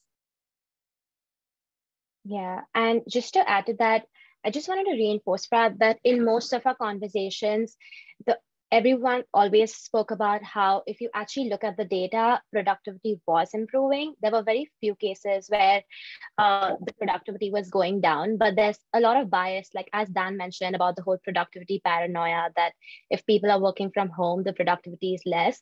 But actually, we found so many use cases where they saw the business and the revenue actually increasing so much more. So that's something to keep in mind. Yeah, great. I mean, I think both of those perspectives are important. I think the point you make, Dan, about overload, among senior managers, I think we've seen that across a large segment of the workforce as well. I think a lot of the research that came out has shown that a lot of these employees replace their commute time with just working longer hours, working more. And maybe that explains some of the productivity gains that we've achieved. But I think the big question is, how sustainable are those things long term, right? I mean, we've seen higher levels of burnout, increased issues around well-being. And so I think it raises questions about how do we balance those productivity and wellness issues going forward. Another question is around kind of equity, and you kind of close your presentation with this issue, and there's been a lot of debate around the remote and hybrid, and does it level the playing field, or is it actually going to exacerbate, biases and inequities that exist within organizations? Any thoughts you could share on that topic? Yeah, I think in our slide, we discussed how for specifically women and individuals with different disabilities, it makes it so that they're able to juggle the different needs that they have in their life. Whether, women are usually doing a lot of additional home work, as we've seen in different research. And so hybrid work allows them to be able to deal with the other components of their life while they're also still working, and kind of juggle that, in addition to, people who have disabilities and may struggle to get into the office. And that is just an additional level of barrier to them. I think it's interesting because we've had a previous presentation where this conversation was brought up about, okay, this is increasing equity, but where is it going to now somehow lead to maybe additional barriers to people developing in their career? If you're hybrid or remote, that makes it so you might not be able to be promoted at the same rate as someone who's in the office. I think that the conversation should be translated into, now that we have these technologies, now that we're able to kind of put a magnifying glass on how technology and new work modalities are supporting these groups, what does that mean in regards to updating our definitions of what productivity and a great leader and a great employee means, and continuing to work to understand how we can support these groups and maybe change the way we think about supporting these groups to better engage with them and push them forward in their careers. Great. I think, the next question builds on that a bit, in terms of the question states, in the past, we saw employers largely mandating work hours and mobility policy. Recently, that's really shifted to where now we're giving employees a lot more kind of autonomy and control and influence than in the past. What, in your opinion, does this suggest about the availability of labor and labor market trends? And I guess, I could add on to that saying, in your conversation with employers, I think there's a lot of debate. Well, will all this disappear if we go into recession and the labor market contracts, and now employees need to keep those jobs and maybe don't have as many options as they did in the past? What are your thoughts on some of these trends we're seeing in their lifespan? Yeah, we've definitely heard a lot about the balance of power, like with the pandemic, because of the opportunity and the importance of employee voice, especially in the newer generations. There's been a lot of focus on maximizing that employee experience, and leaders have been finding ways in which they can do that. But with the recession and economy, we've heard companies say that the balance scale is now, like, it's more balanced now with the power scale, because with the recession, employees do want more stability, and they're understanding that if some business really requires that in-person element and they've seen those results with the data, then they require them to come in person or really adjust to that level. And employees do want more stability because we are so much about the layoffs right now as well. So definitely it is sort of more balanced right now, but we're interested to see what happens in the end. Yeah, and one of the things we heard about was sort of on the manufacturing side, where factories were reporting challenges in attracting hourly workers, or they were losing workers to firms that were providing compensation policies that they just couldn't match. And so what we've seen is sort of a shift, a paradigm shift towards away from extrinsic motivation to try to retain these folks, and moving more in towards intrinsic motivation, specifically giving choice and autonomy to those workers to help them feel like they're more a part of the workplace.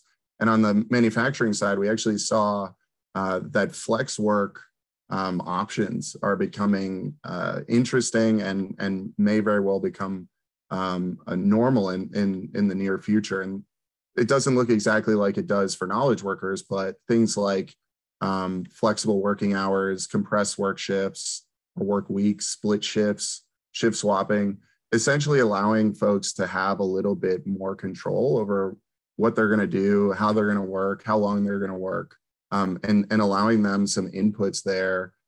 We've seen that's driving engagement and helping to mitigate the fact that maybe they can't provide the same salary, but they can give them choice. Great. So maybe one more question.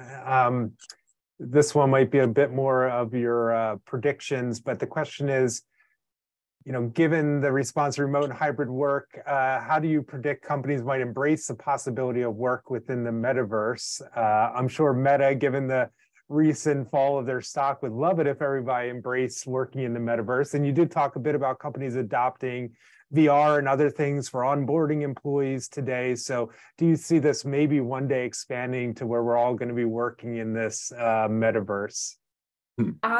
Just based on what we've heard from different companies, I think that I don't know about the metaverse, but obviously in the past 2 years, we've had incredible technology come into the environment and be utilized consistently across different industries that maybe were a little bit more adverse to change and wouldn't always just so immediately accept these new platforms and technologies to support their workforce. So I'm not entirely sure about the metaverse.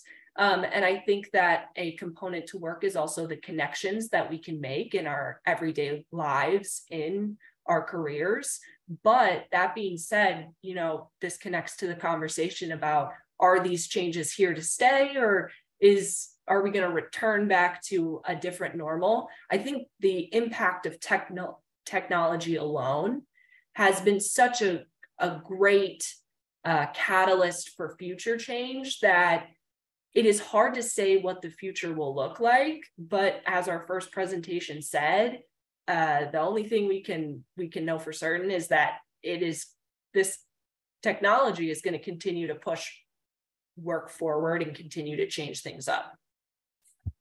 Yeah, I think to add on to that, we were talking about that a little bit when we were thinking about this and doing some additional research, and it's an interesting question. And I think one thing that we've sort of found through our study and independent research is that while the metaverse seems interesting and seems like it could be an answer to a problem, I think that it might be the answer to the wrong problem, which is to say, is the problem that looking at a screen and talking with you guys over Zoom is reducing my ability to accomplish my goals or to collaborate, or is it something else?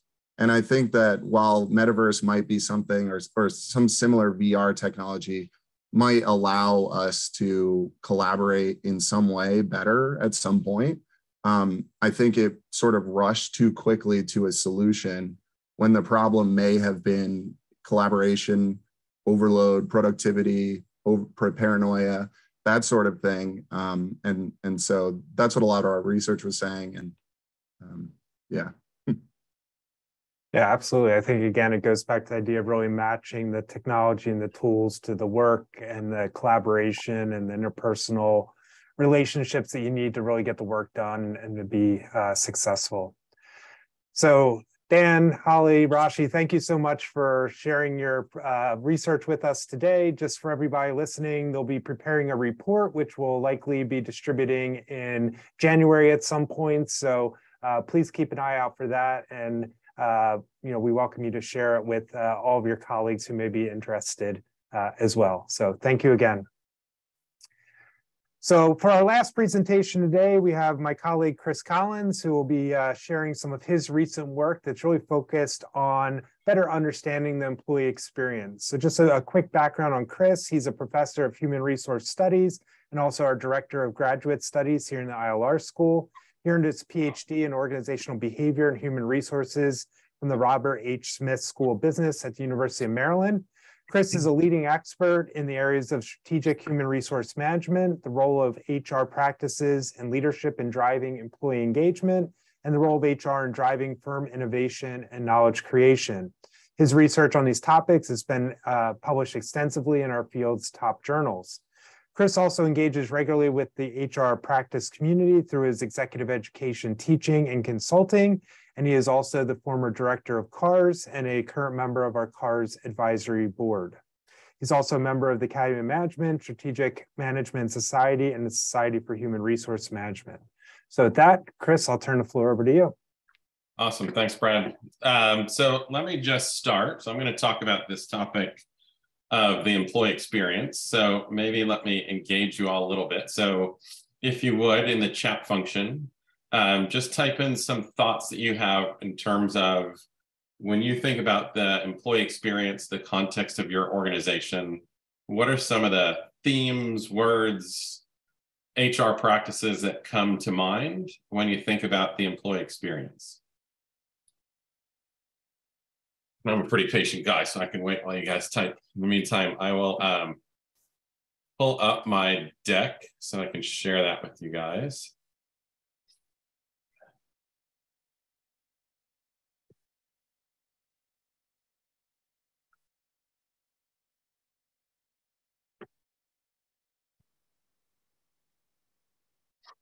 It says, I'm getting a message here that the chat is disabled. All right. So skip that. We'll just move on. But you can throw, if you want, you can throw them in the Q&A and I can... No, that's all right.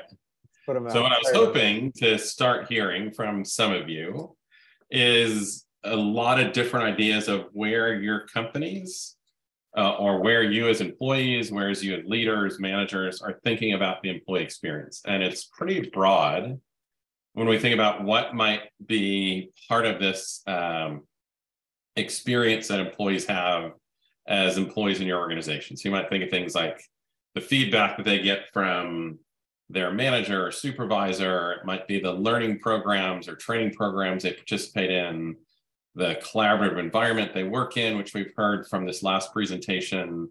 It might be things like the workstation that they work at or the work tools they have. Could be the childcare services you provide them. It could be coaching they get or leadership support, the retirement program they're signed up for, health and wellness programs they're engaged in. What we know is employees experience work in lots of different ways. And so when we think about the totality of what constitutes the employee experience, it's pretty broad. And so when I ask that question, and this is a topic, honestly, we started down this path of the employee experience about maybe 6.5 years ago. We did a few working groups on the topic of design thinking and consumer-driven HR, where we really talked about how companies were switching to think about employees really as consumers of a workplace environment. And so they often come in to work thinking about, what am I getting out of my job? What have I experienced today? What's been my experience with this company? And as the world continues to evolve, as people have greater and greater access to information, we know that employees more frequently than ever compare their experience at work, both to their own expectations, but also to their perceptions of what those experiences might be elsewhere. And so even before the pandemic, I think we have lots of data to suggest that the great resignation started happening multiple years before the pandemic, that the pandemic, at least the early months of the pandemic, stopped the great resignation because people are afraid to leave their jobs if they still had one. And certainly as the economy picked up in the last year and a half or so, we saw that great resignation explode again. But the turnover rates that companies were experiencing prior to the pandemic were the highest they'd been in about 15 years. So we'd really seen a big increase in turnover and employees leaving their employer. And so when I think about this idea of the employee experience, where I really take it from is that early work on the customer experience and how we translated many of the tools from that work in marketing and work in design thinking to the HR function, really this idea of understanding the systemic ways that we shape employees' emotional connections, their affiliations with their organization. And so when I define this idea of employee experience, I really think about it as the combination of policies, practices, tools, interactions, systems, actions that impact employees and really shape their emotional connection to us as employers. And so when I think about, well, what does that mean for us as a function? I think what it really does is force us to focus on and recognize that individuals have lots of choice when it comes to work, and they've got a lot of expectations around what they expect from that workplace. And again, being an older Gen Xer, right, when I first entered the workplace, I don't think it was that different. I think I came in with expectations of what I thought a job would be or how I wanted a company to treat me. I think often we put up or tolerated with more because we didn't know what other options existed. But I certainly think in today's world where it's so much easier to see what's happening elsewhere, to see reviews, hear from friends, see social media outlets talking about the experiences people are having at other workplaces, it really has created an environment where employees are acting much more like customers. So they know they have choice, they've got clear expectations, and across generations, this is not just a newer generations phenomena. They're really questioning whether they're getting what they want out of their workplace. And so the idea that we want to focus on creating a place that meets their expectations, creates the experiences that make people really feel like they've got a great place to work, really certainly helps us with that attraction and attention when it comes to the scarce talent we're trying to attract to our companies. It certainly helps them as they constantly reflect on how is my job relative to what that job might look like elsewhere. But I think it also is going to play a role in this increasing space around employee activism. So you see the companies that are most often seeing employee activism at this point, whether that's Starbucks, REI, these are places that in their categories, right, in their industry, are often seen as leaders in terms of HR practices or what they do and how they treat employees. But I think the talent that they've attracted has really high expectations of what they want work to be. So it might put even more pressure on great companies to really continuously think about, have they created the right work environment, the right experiences, where people aren't just attracted and want to continue to work for you, but does it also help to tamp down some of those possible moves towards employee activism? To me, I think it's also this approach is a philosophy that really helps us to think about the key touch points that really impact our employees. I think it's also for HR, it's a mindset shift. And I guess I've been around HR long enough. I'm not quite as grizzled as Kevin Cox is. He's got a few years on me, but we're pretty close. And so I think I've seen the evolution of HR in the last decade, 2 decades, really move more and more towards that idea of cost and control, and really think about one size fits all, efficiencies.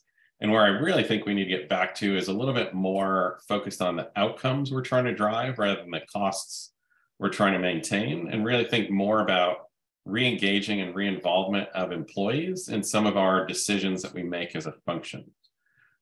Clearly, the research we've done suggests that this employee experience is a key driver of engagement. It's not engagement. So when I think about all of the recent literature in the popular press I've read on the employee experience, I see most of the consultants treating the employee experience as employee engagement, but on crack or on some kind of performance enhancing drug. They treat it as the next level of doing something. I think that's a totally false premise. I think what the employee experience is all those things that we can do that drive employee engagement, that drive that affiliation to that organization, that really build the emotional attachment to our organizations. And the last thing I'll say about this is really when I think about this employee experience, if you go back to that last slide, what all those words I had up there, what it really tells us is that this notion of the employee experience is really complex. And so what I wanted to do is really distill, when I was putting this presentation together, forced me to really think again about, what is the employee experience? And is there some framework that we might have to think about the different ways, the different levels at which we impact the employee experience? And this is a work in progress. I'll state that up front. But to me, at least from my synthesis of all the conversations I've had with companies in focus groups, in one-on-one interviews, is the topmost level. When I think of the employee experience, I think what we can think of it as is really episodic touch points. It's things that we do as organizations that employees don't use all the time. So if I'm getting ready to have my first child, I might start to look at childcare benefits or other healthcare benefits, or extending healthcare to a broader family. As I get close to retirement, I might look at more opportunities to engage in activities the company set up around retirement. Or as I start to think about my personal health around the holidays and losing weight, do I go and look on the employee health and wellness site and see what the company is doing in terms of weight loss or exercise programs, right? So it's things that happen not every day, not even every week, but probably at different stages in life. And so there's times when we impact employees and they really feel that emotional connection or feel a greater level of support or investment in our company because of those episodic things we do. The second way that I really think this employee experience happens is what I've been calling recently reflection touch points.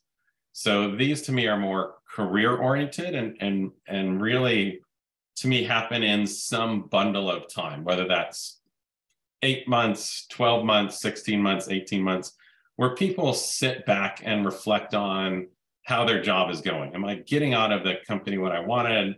Am I making progress in my job? Am I making progress in my career?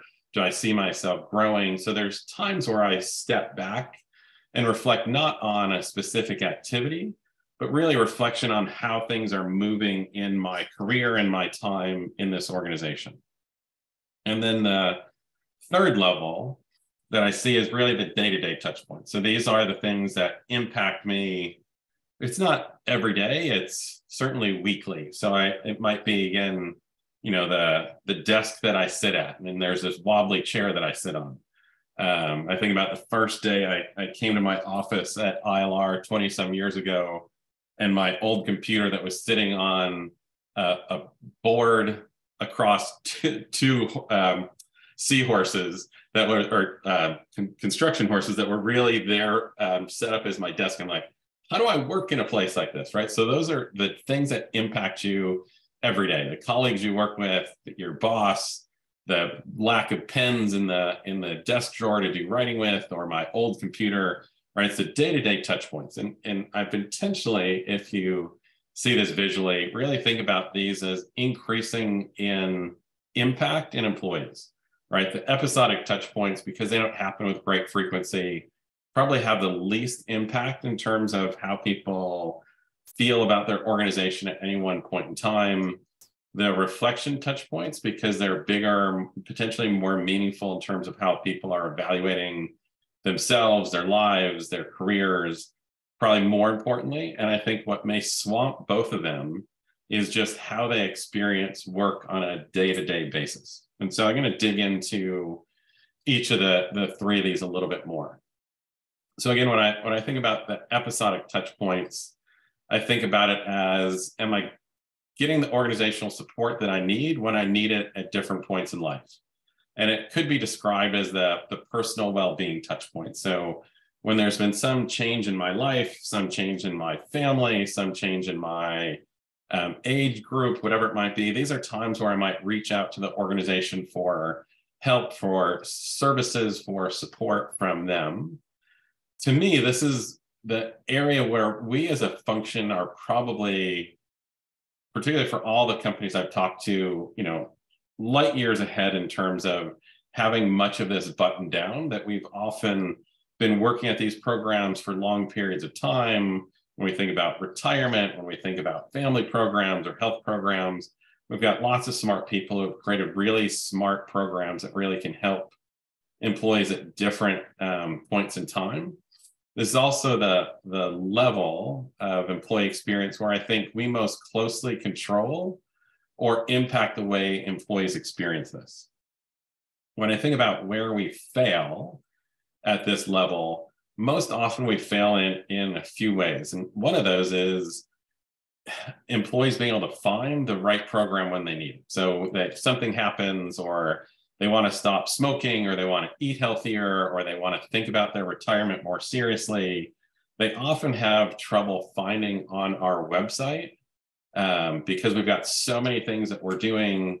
Our search capabilities on those websites are often pretty limited, that it's actually a frustrating experience often for those employees to go find what they need when they need it. And again, as we've kind of changed the HR function delivery to be more self-service, there's fewer HR generalists running around for them to have those conversations with. So I think often one of the points where these become frustrating rather than engaging is because they can't find the things that they need. I think the second thing that often is frustrating to them is often these programs are fairly rigid, right? They're designed to be kind of one size fits all, or they're really designed to be efficient in delivery. So that's really not always personalized, not always the right fit to what I'm doing.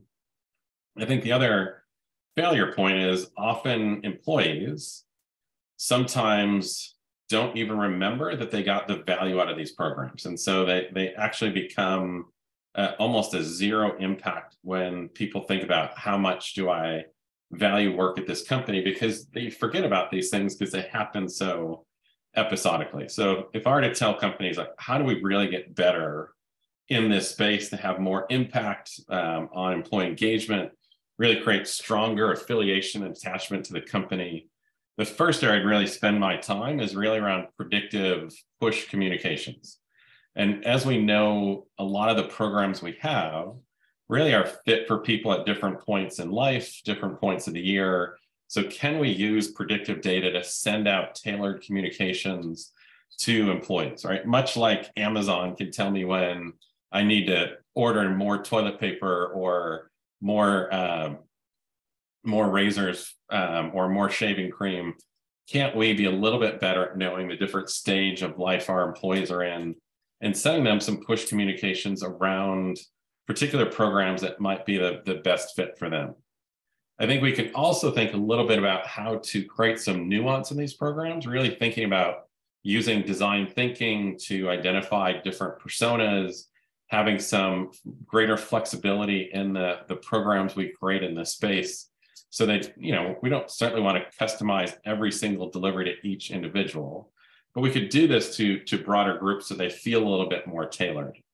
I think we can also spend a little bit more time, whether that's internally or bringing in some external help, just to make this bundle of information easier to find, more searchable, easier to understand in plain language what the program's for, who it's for, how to use it, how to enroll, right? Just making the process of engaging in these activities easier. And then I think where we also have not done a great job as companies is really tooting our own horns a little bit and reminding employees how many people have benefited from these different activities that we've done, and really reinforcing that these are valuable and that many employees have taken advantage of them, have a little branding and communications that help people understand the value of these activities. So again, a lot of this is around making it easier to spot, but it's also reminding employees that we do these things and how much it's impacted the lives of people in the company. The second level, again, I talked about was this idea of reflection touch points. So, to me, again, this is, am I getting what I want out of my job and out of my career at this organization? And again, to me, this probably varies by person. I'm probably an outlier in that I don't think about this very often, but I think the average person probably doesn't reflect on, am I getting out of my job what I want every day? This is probably monthly, periodically as you come up against quarterly or half-year performance reviews. As you get those reviews, people step back and ask those questions of, am I really getting back from this company what I'm putting into it? So, they might be asking things around, is this work challenging? Am I doing what I love to do? Have I acquired new skills or capabilities this year? Am I making progress toward my long-term personal career goals? What did I actually do this year? And was it meaningful work? So, I don't think those are questions we ask again with great regularity, but certainly multiple times a year and certainly different time points of the year, we're probably asking that. Again, I think there are many aspects, much like the top layer.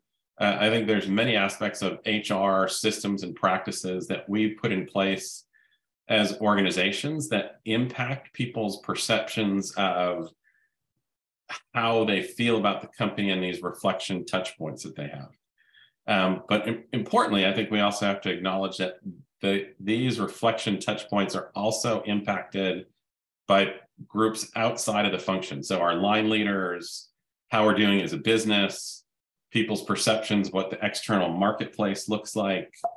And so one of the key things that I think in terms of failure points is when I think about why we often don't have great feelings from our employees in terms of their career opportunities, their personal development, is what I'd call the final mile program delivery, that we may have created a great career ladders, we might have created great career opportunities, but often that fails at the last level when they're having that conversation with their HR business partner, or they're having that conversation with their line leader. So I think one of the places we certainly have to get better is really thinking through, for all of these reflection points, have we created the opportunities? Have we really created the infrastructure that makes that last mile of delivery feel better for employees? I think part of the issue here is that often investments that we make can sometimes feel like more work disguised as an investment. So, hey, I'm putting you on this extra project. I'm giving you this extra opportunity for more work. I'm giving you a second assignment or a third assignment, putting on you this short-term project on top of the work you've already done. I think one of the things that we've learned a lot in the last 3 years is that some of the turnover that's happened is because people thought that the investments we were making in them actually was just adding more to their plate, and they felt burned out. So I think we have to think about, if we're going to create more opportunities for growth and learning, how do we do it in a way that makes it feel balanced and not just more work? I think it's also hard for employees to assess this in a rapidly changing world. So, as the great resignation was happening, I think a lot of people started questioning whether they should also jump ship, and if they're being treated as well as they should be. And again, I think they're constantly hit with more and more information around what others are doing and getting. So I think it's, one of the failure points is I think some of this is happening more quickly or more often than it used to. And so people are a little confused and in their own personal reflections. And again, part of it is just that people's expectations differ wildly. And so to deal with some of those failure points, I think where we need to invest certainly for me, one of the greatest investments companies can make is more predictive analytics in terms of career development, and whether that's better understanding of how our jobs are going to be changing given new markets we're moving into or changes in our industry. What new skills do they need to build? What new capabilities do they need to build if they're going to continue to grow with us? Whether that's the AI or other HR programs or technologies helping to surf through the organization and find those people that have the potential to grow, help them understand what skills to build, how to build them, are those internal trainings, external trainings. So really using data and predictive analytics more to help people understand how to grow so that they can be successful. As the students mentioned in their research, I think a big takeaway for me is really training and building capabilities in managers to be coaches. So that they're having more of these conversations where they can have powerful, reflective conversations about career opportunities, in-job growth opportunities, in-job learning opportunities with their employees to help them think about improving not just current performance, but really making themselves ready for other opportunities inside the organization. And really investing in that management training is super important. I think we also have to get much better integration across silos, that the data that's still trapped in different departments, solutions that have to come from multiple HR functions or COEs working together, or those COEs working better with HR business partners to deliver solutions, really important. I think this is where we also have to depend more on employees, helping us to think about possible solutions to some of these issues, really having them help us understand what's most frustrating, but also having them generate some ideas for solutions. All right, the last of the three, so the day-to-day touch points. And so, just as a thought experiment, I typed a whole bunch of different search words into Google around the employee experience. How do people feel about their employer, employee feelings about work, images related to those? And for every one of the images I got that looked like this, right? Employees happy, celebrating, excited about something that they're working on. I tended to see 2 or 3 that looked like this, right? Which I think tells us a lot about how people are feeling about work right now, which is, I love that each of the images says something completely different to me, right? There's disdain, there's frustration, there's anger, there's dismay, all included in all these photos. And so I think just that quick thought exercise around, how do people picture work tells us a lot about what that day-to-day experience of work can be.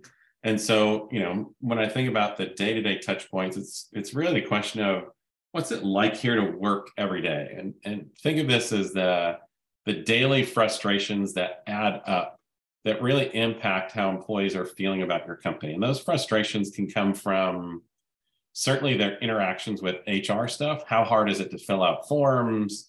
How hard was it to sign up for these benefits? What were the hoops I had to jump through to do my own self-assessment on the performance dialogues for this year? But certainly that day-to-day experience is equally or probably more likely impacted by the way their leaders behave, the way their leaders treat them and interact with them, how their colleagues are showing up at work and their ability to get work done with them or through them. Certainly it's impacted by IT and other central functions that impact their tools and the way work happens. It certainly happens with life. So how much of that frustration you feel about the job was the commute in or sitting on Zoom all day, right? So there's lots of things that impact us.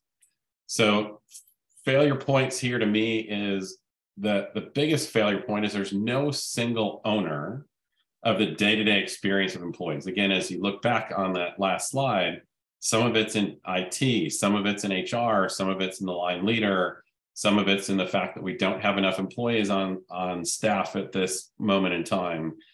Some of it is how things are shifting so quickly in the marketplace right now. And what was expected of me 2 weeks ago is different than what's expected today. So how do we solve for this biggest and most important one? To me, part of it's getting back to our roots as HR, right? More listening posts, more qualitative feel and assessment of the organization that might come from the old management by walk around, right? How much of our HR business partners are spending time talking with employees? Do they sense a different feel in how people are reacting to the workplace? They have a sense of what's happening. Do we have ways for employees to feed us this information more regularly? We could also do it through more systematic pulse surveys that are, short, detailed questions about specific aspects of work. It's probably going to take better integration across functions. So it's not just integrations across HR, but also across HR and finance and IT all together. And again, I think this is where employee involvement in solutions is probably going to lead to the greatest results in terms of impact. So if you thought all of that sounded really easy, what makes it really complicated to me is the overlay of this is it's also going to differ widely by the region that employees work in, potentially by job type, by level, by generation. So I think what adds to the complexity of the employee experience is it's not ubiquitous, that there are big differences in terms of how people experience work, potentially in our US offices relative to our offices in Brazil or China or India or Europe. Certainly might differ between our senior executive suite and those people on the shop floor. It might differ by our different generations in the workplace or lots of other individual factors. So again, the biggest takeaways to me that I've heard from this, really data, and more data being critical here, right? So more qualitative sentiment analysis, more management by walk around, observations from HR leaders and business leaders, more pulse surveys.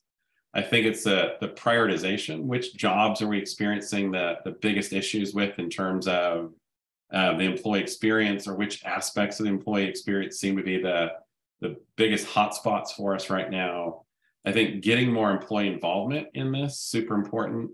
More partnerships and collaborations across HR functions, across functions outside of HR and with line leaders, and really integrating with other factors that also impact employee engagement, right? So thinking about the broader mission purpose of the organization, our broader brand, really think about how to pull all these together to impact employee engagement.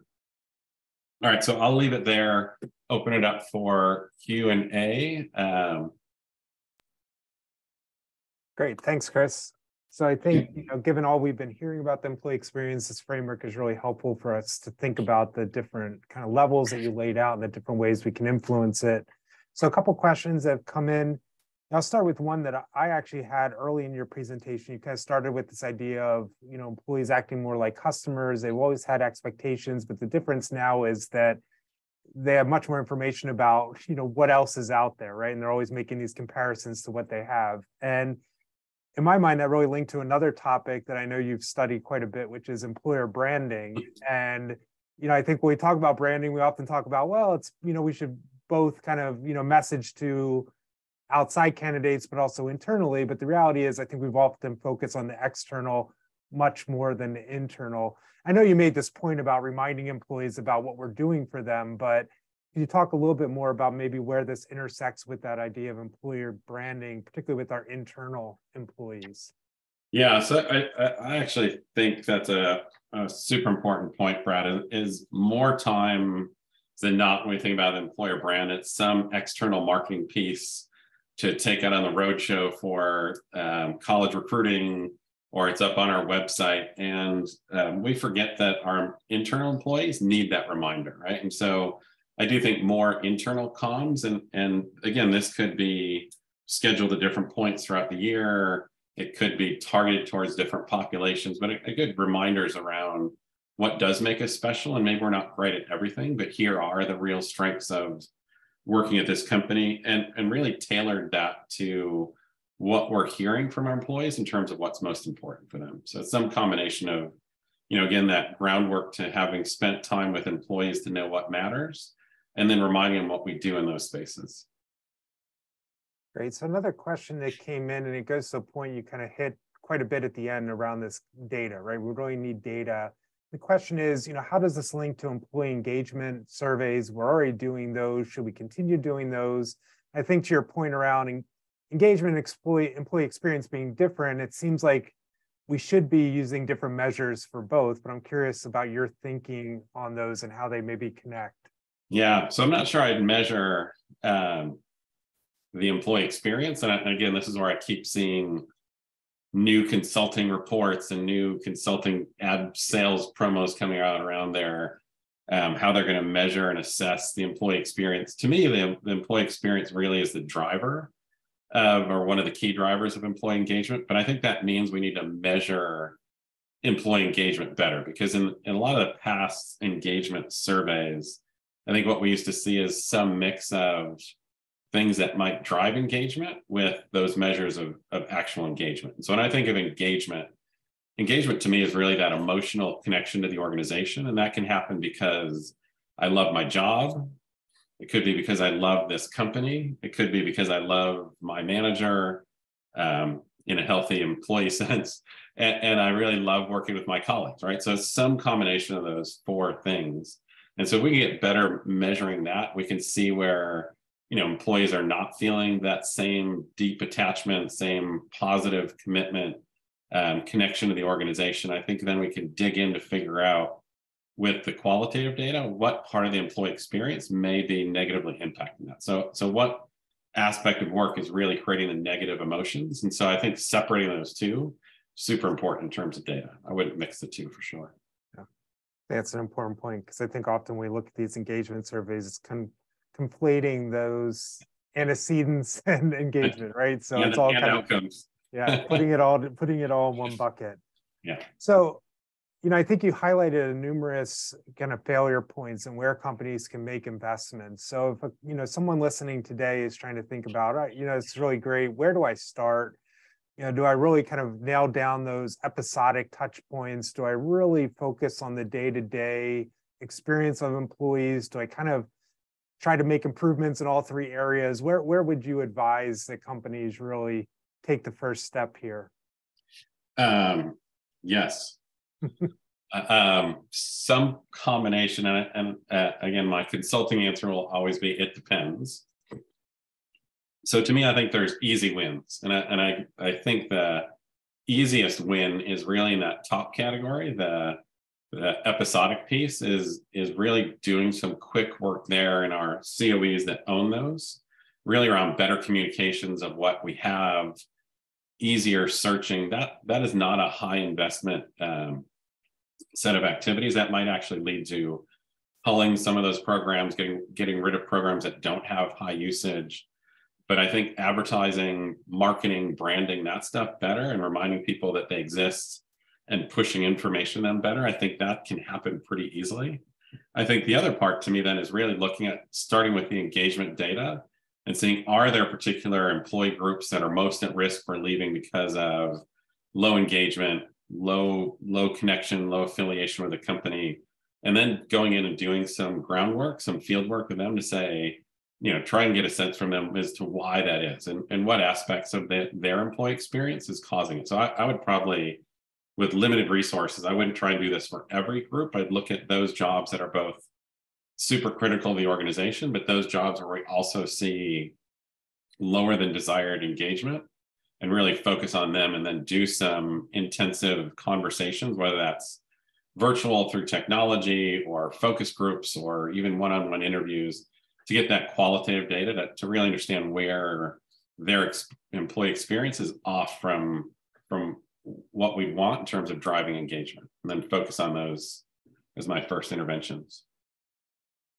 So a question just came in, how should companies train managers and leaders to deliver a compelling experience? And drawing on an industry that I know from your prior career you're very familiar with, hospitality and restaurant, should we be taking those types of approaches as we think about employees as customers to really think about how do we train managers to be creating a excellent experience for our employees? Are there models out there that we can leverage like that, or maybe in other places?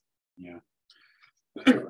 Sorry. I mean, to me, you and I have been working on these working groups on managers related to performance management and to employee engagement for years. And I think the biggest takeaway I've had in the last 8 years is that every employee is different.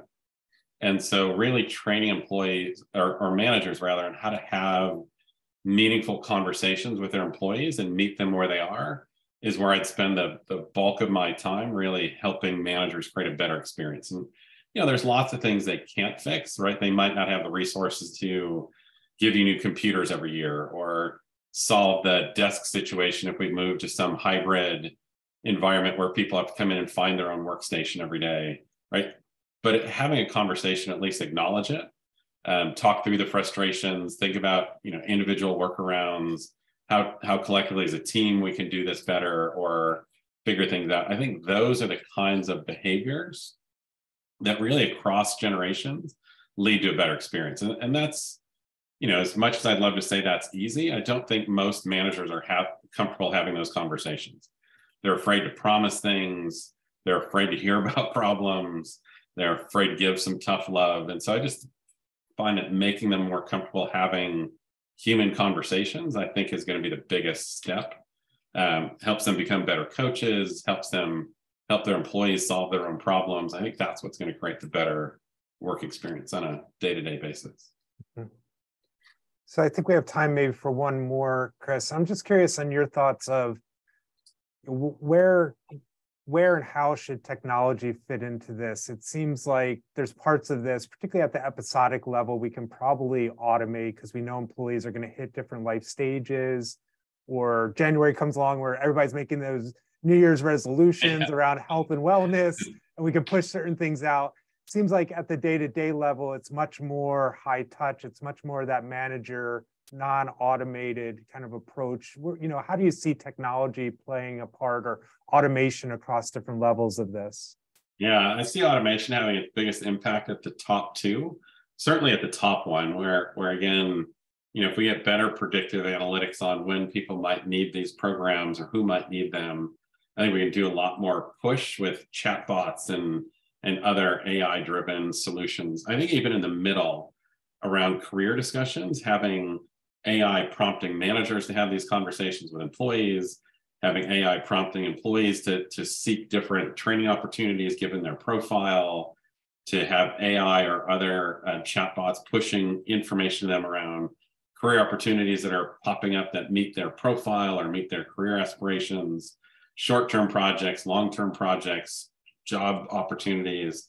I think we can do a lot more with AI in those spaces, but I do think that day-to-day is probably more individual tailored stuff that's going to come from human conversation. So I think the last one is both the biggest and hardest because it's a lot more personal in how people are experiencing that job. Mm-hmm.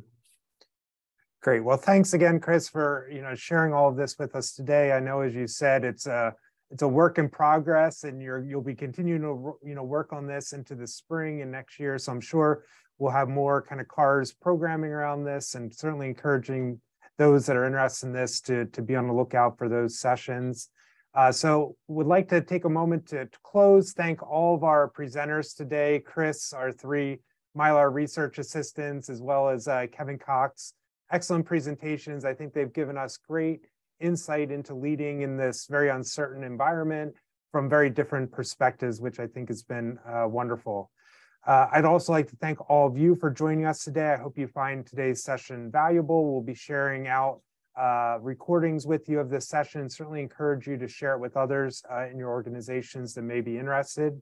We'll be soon posting our calendar of events for the first half of next year for CAHRS. So please do visit our website regularly and keep an eye out for events that might be of interest to you and your team in the new year. Until then, I wish you a wonderful holiday season and a happy new year. And thanks again for joining us. Take care.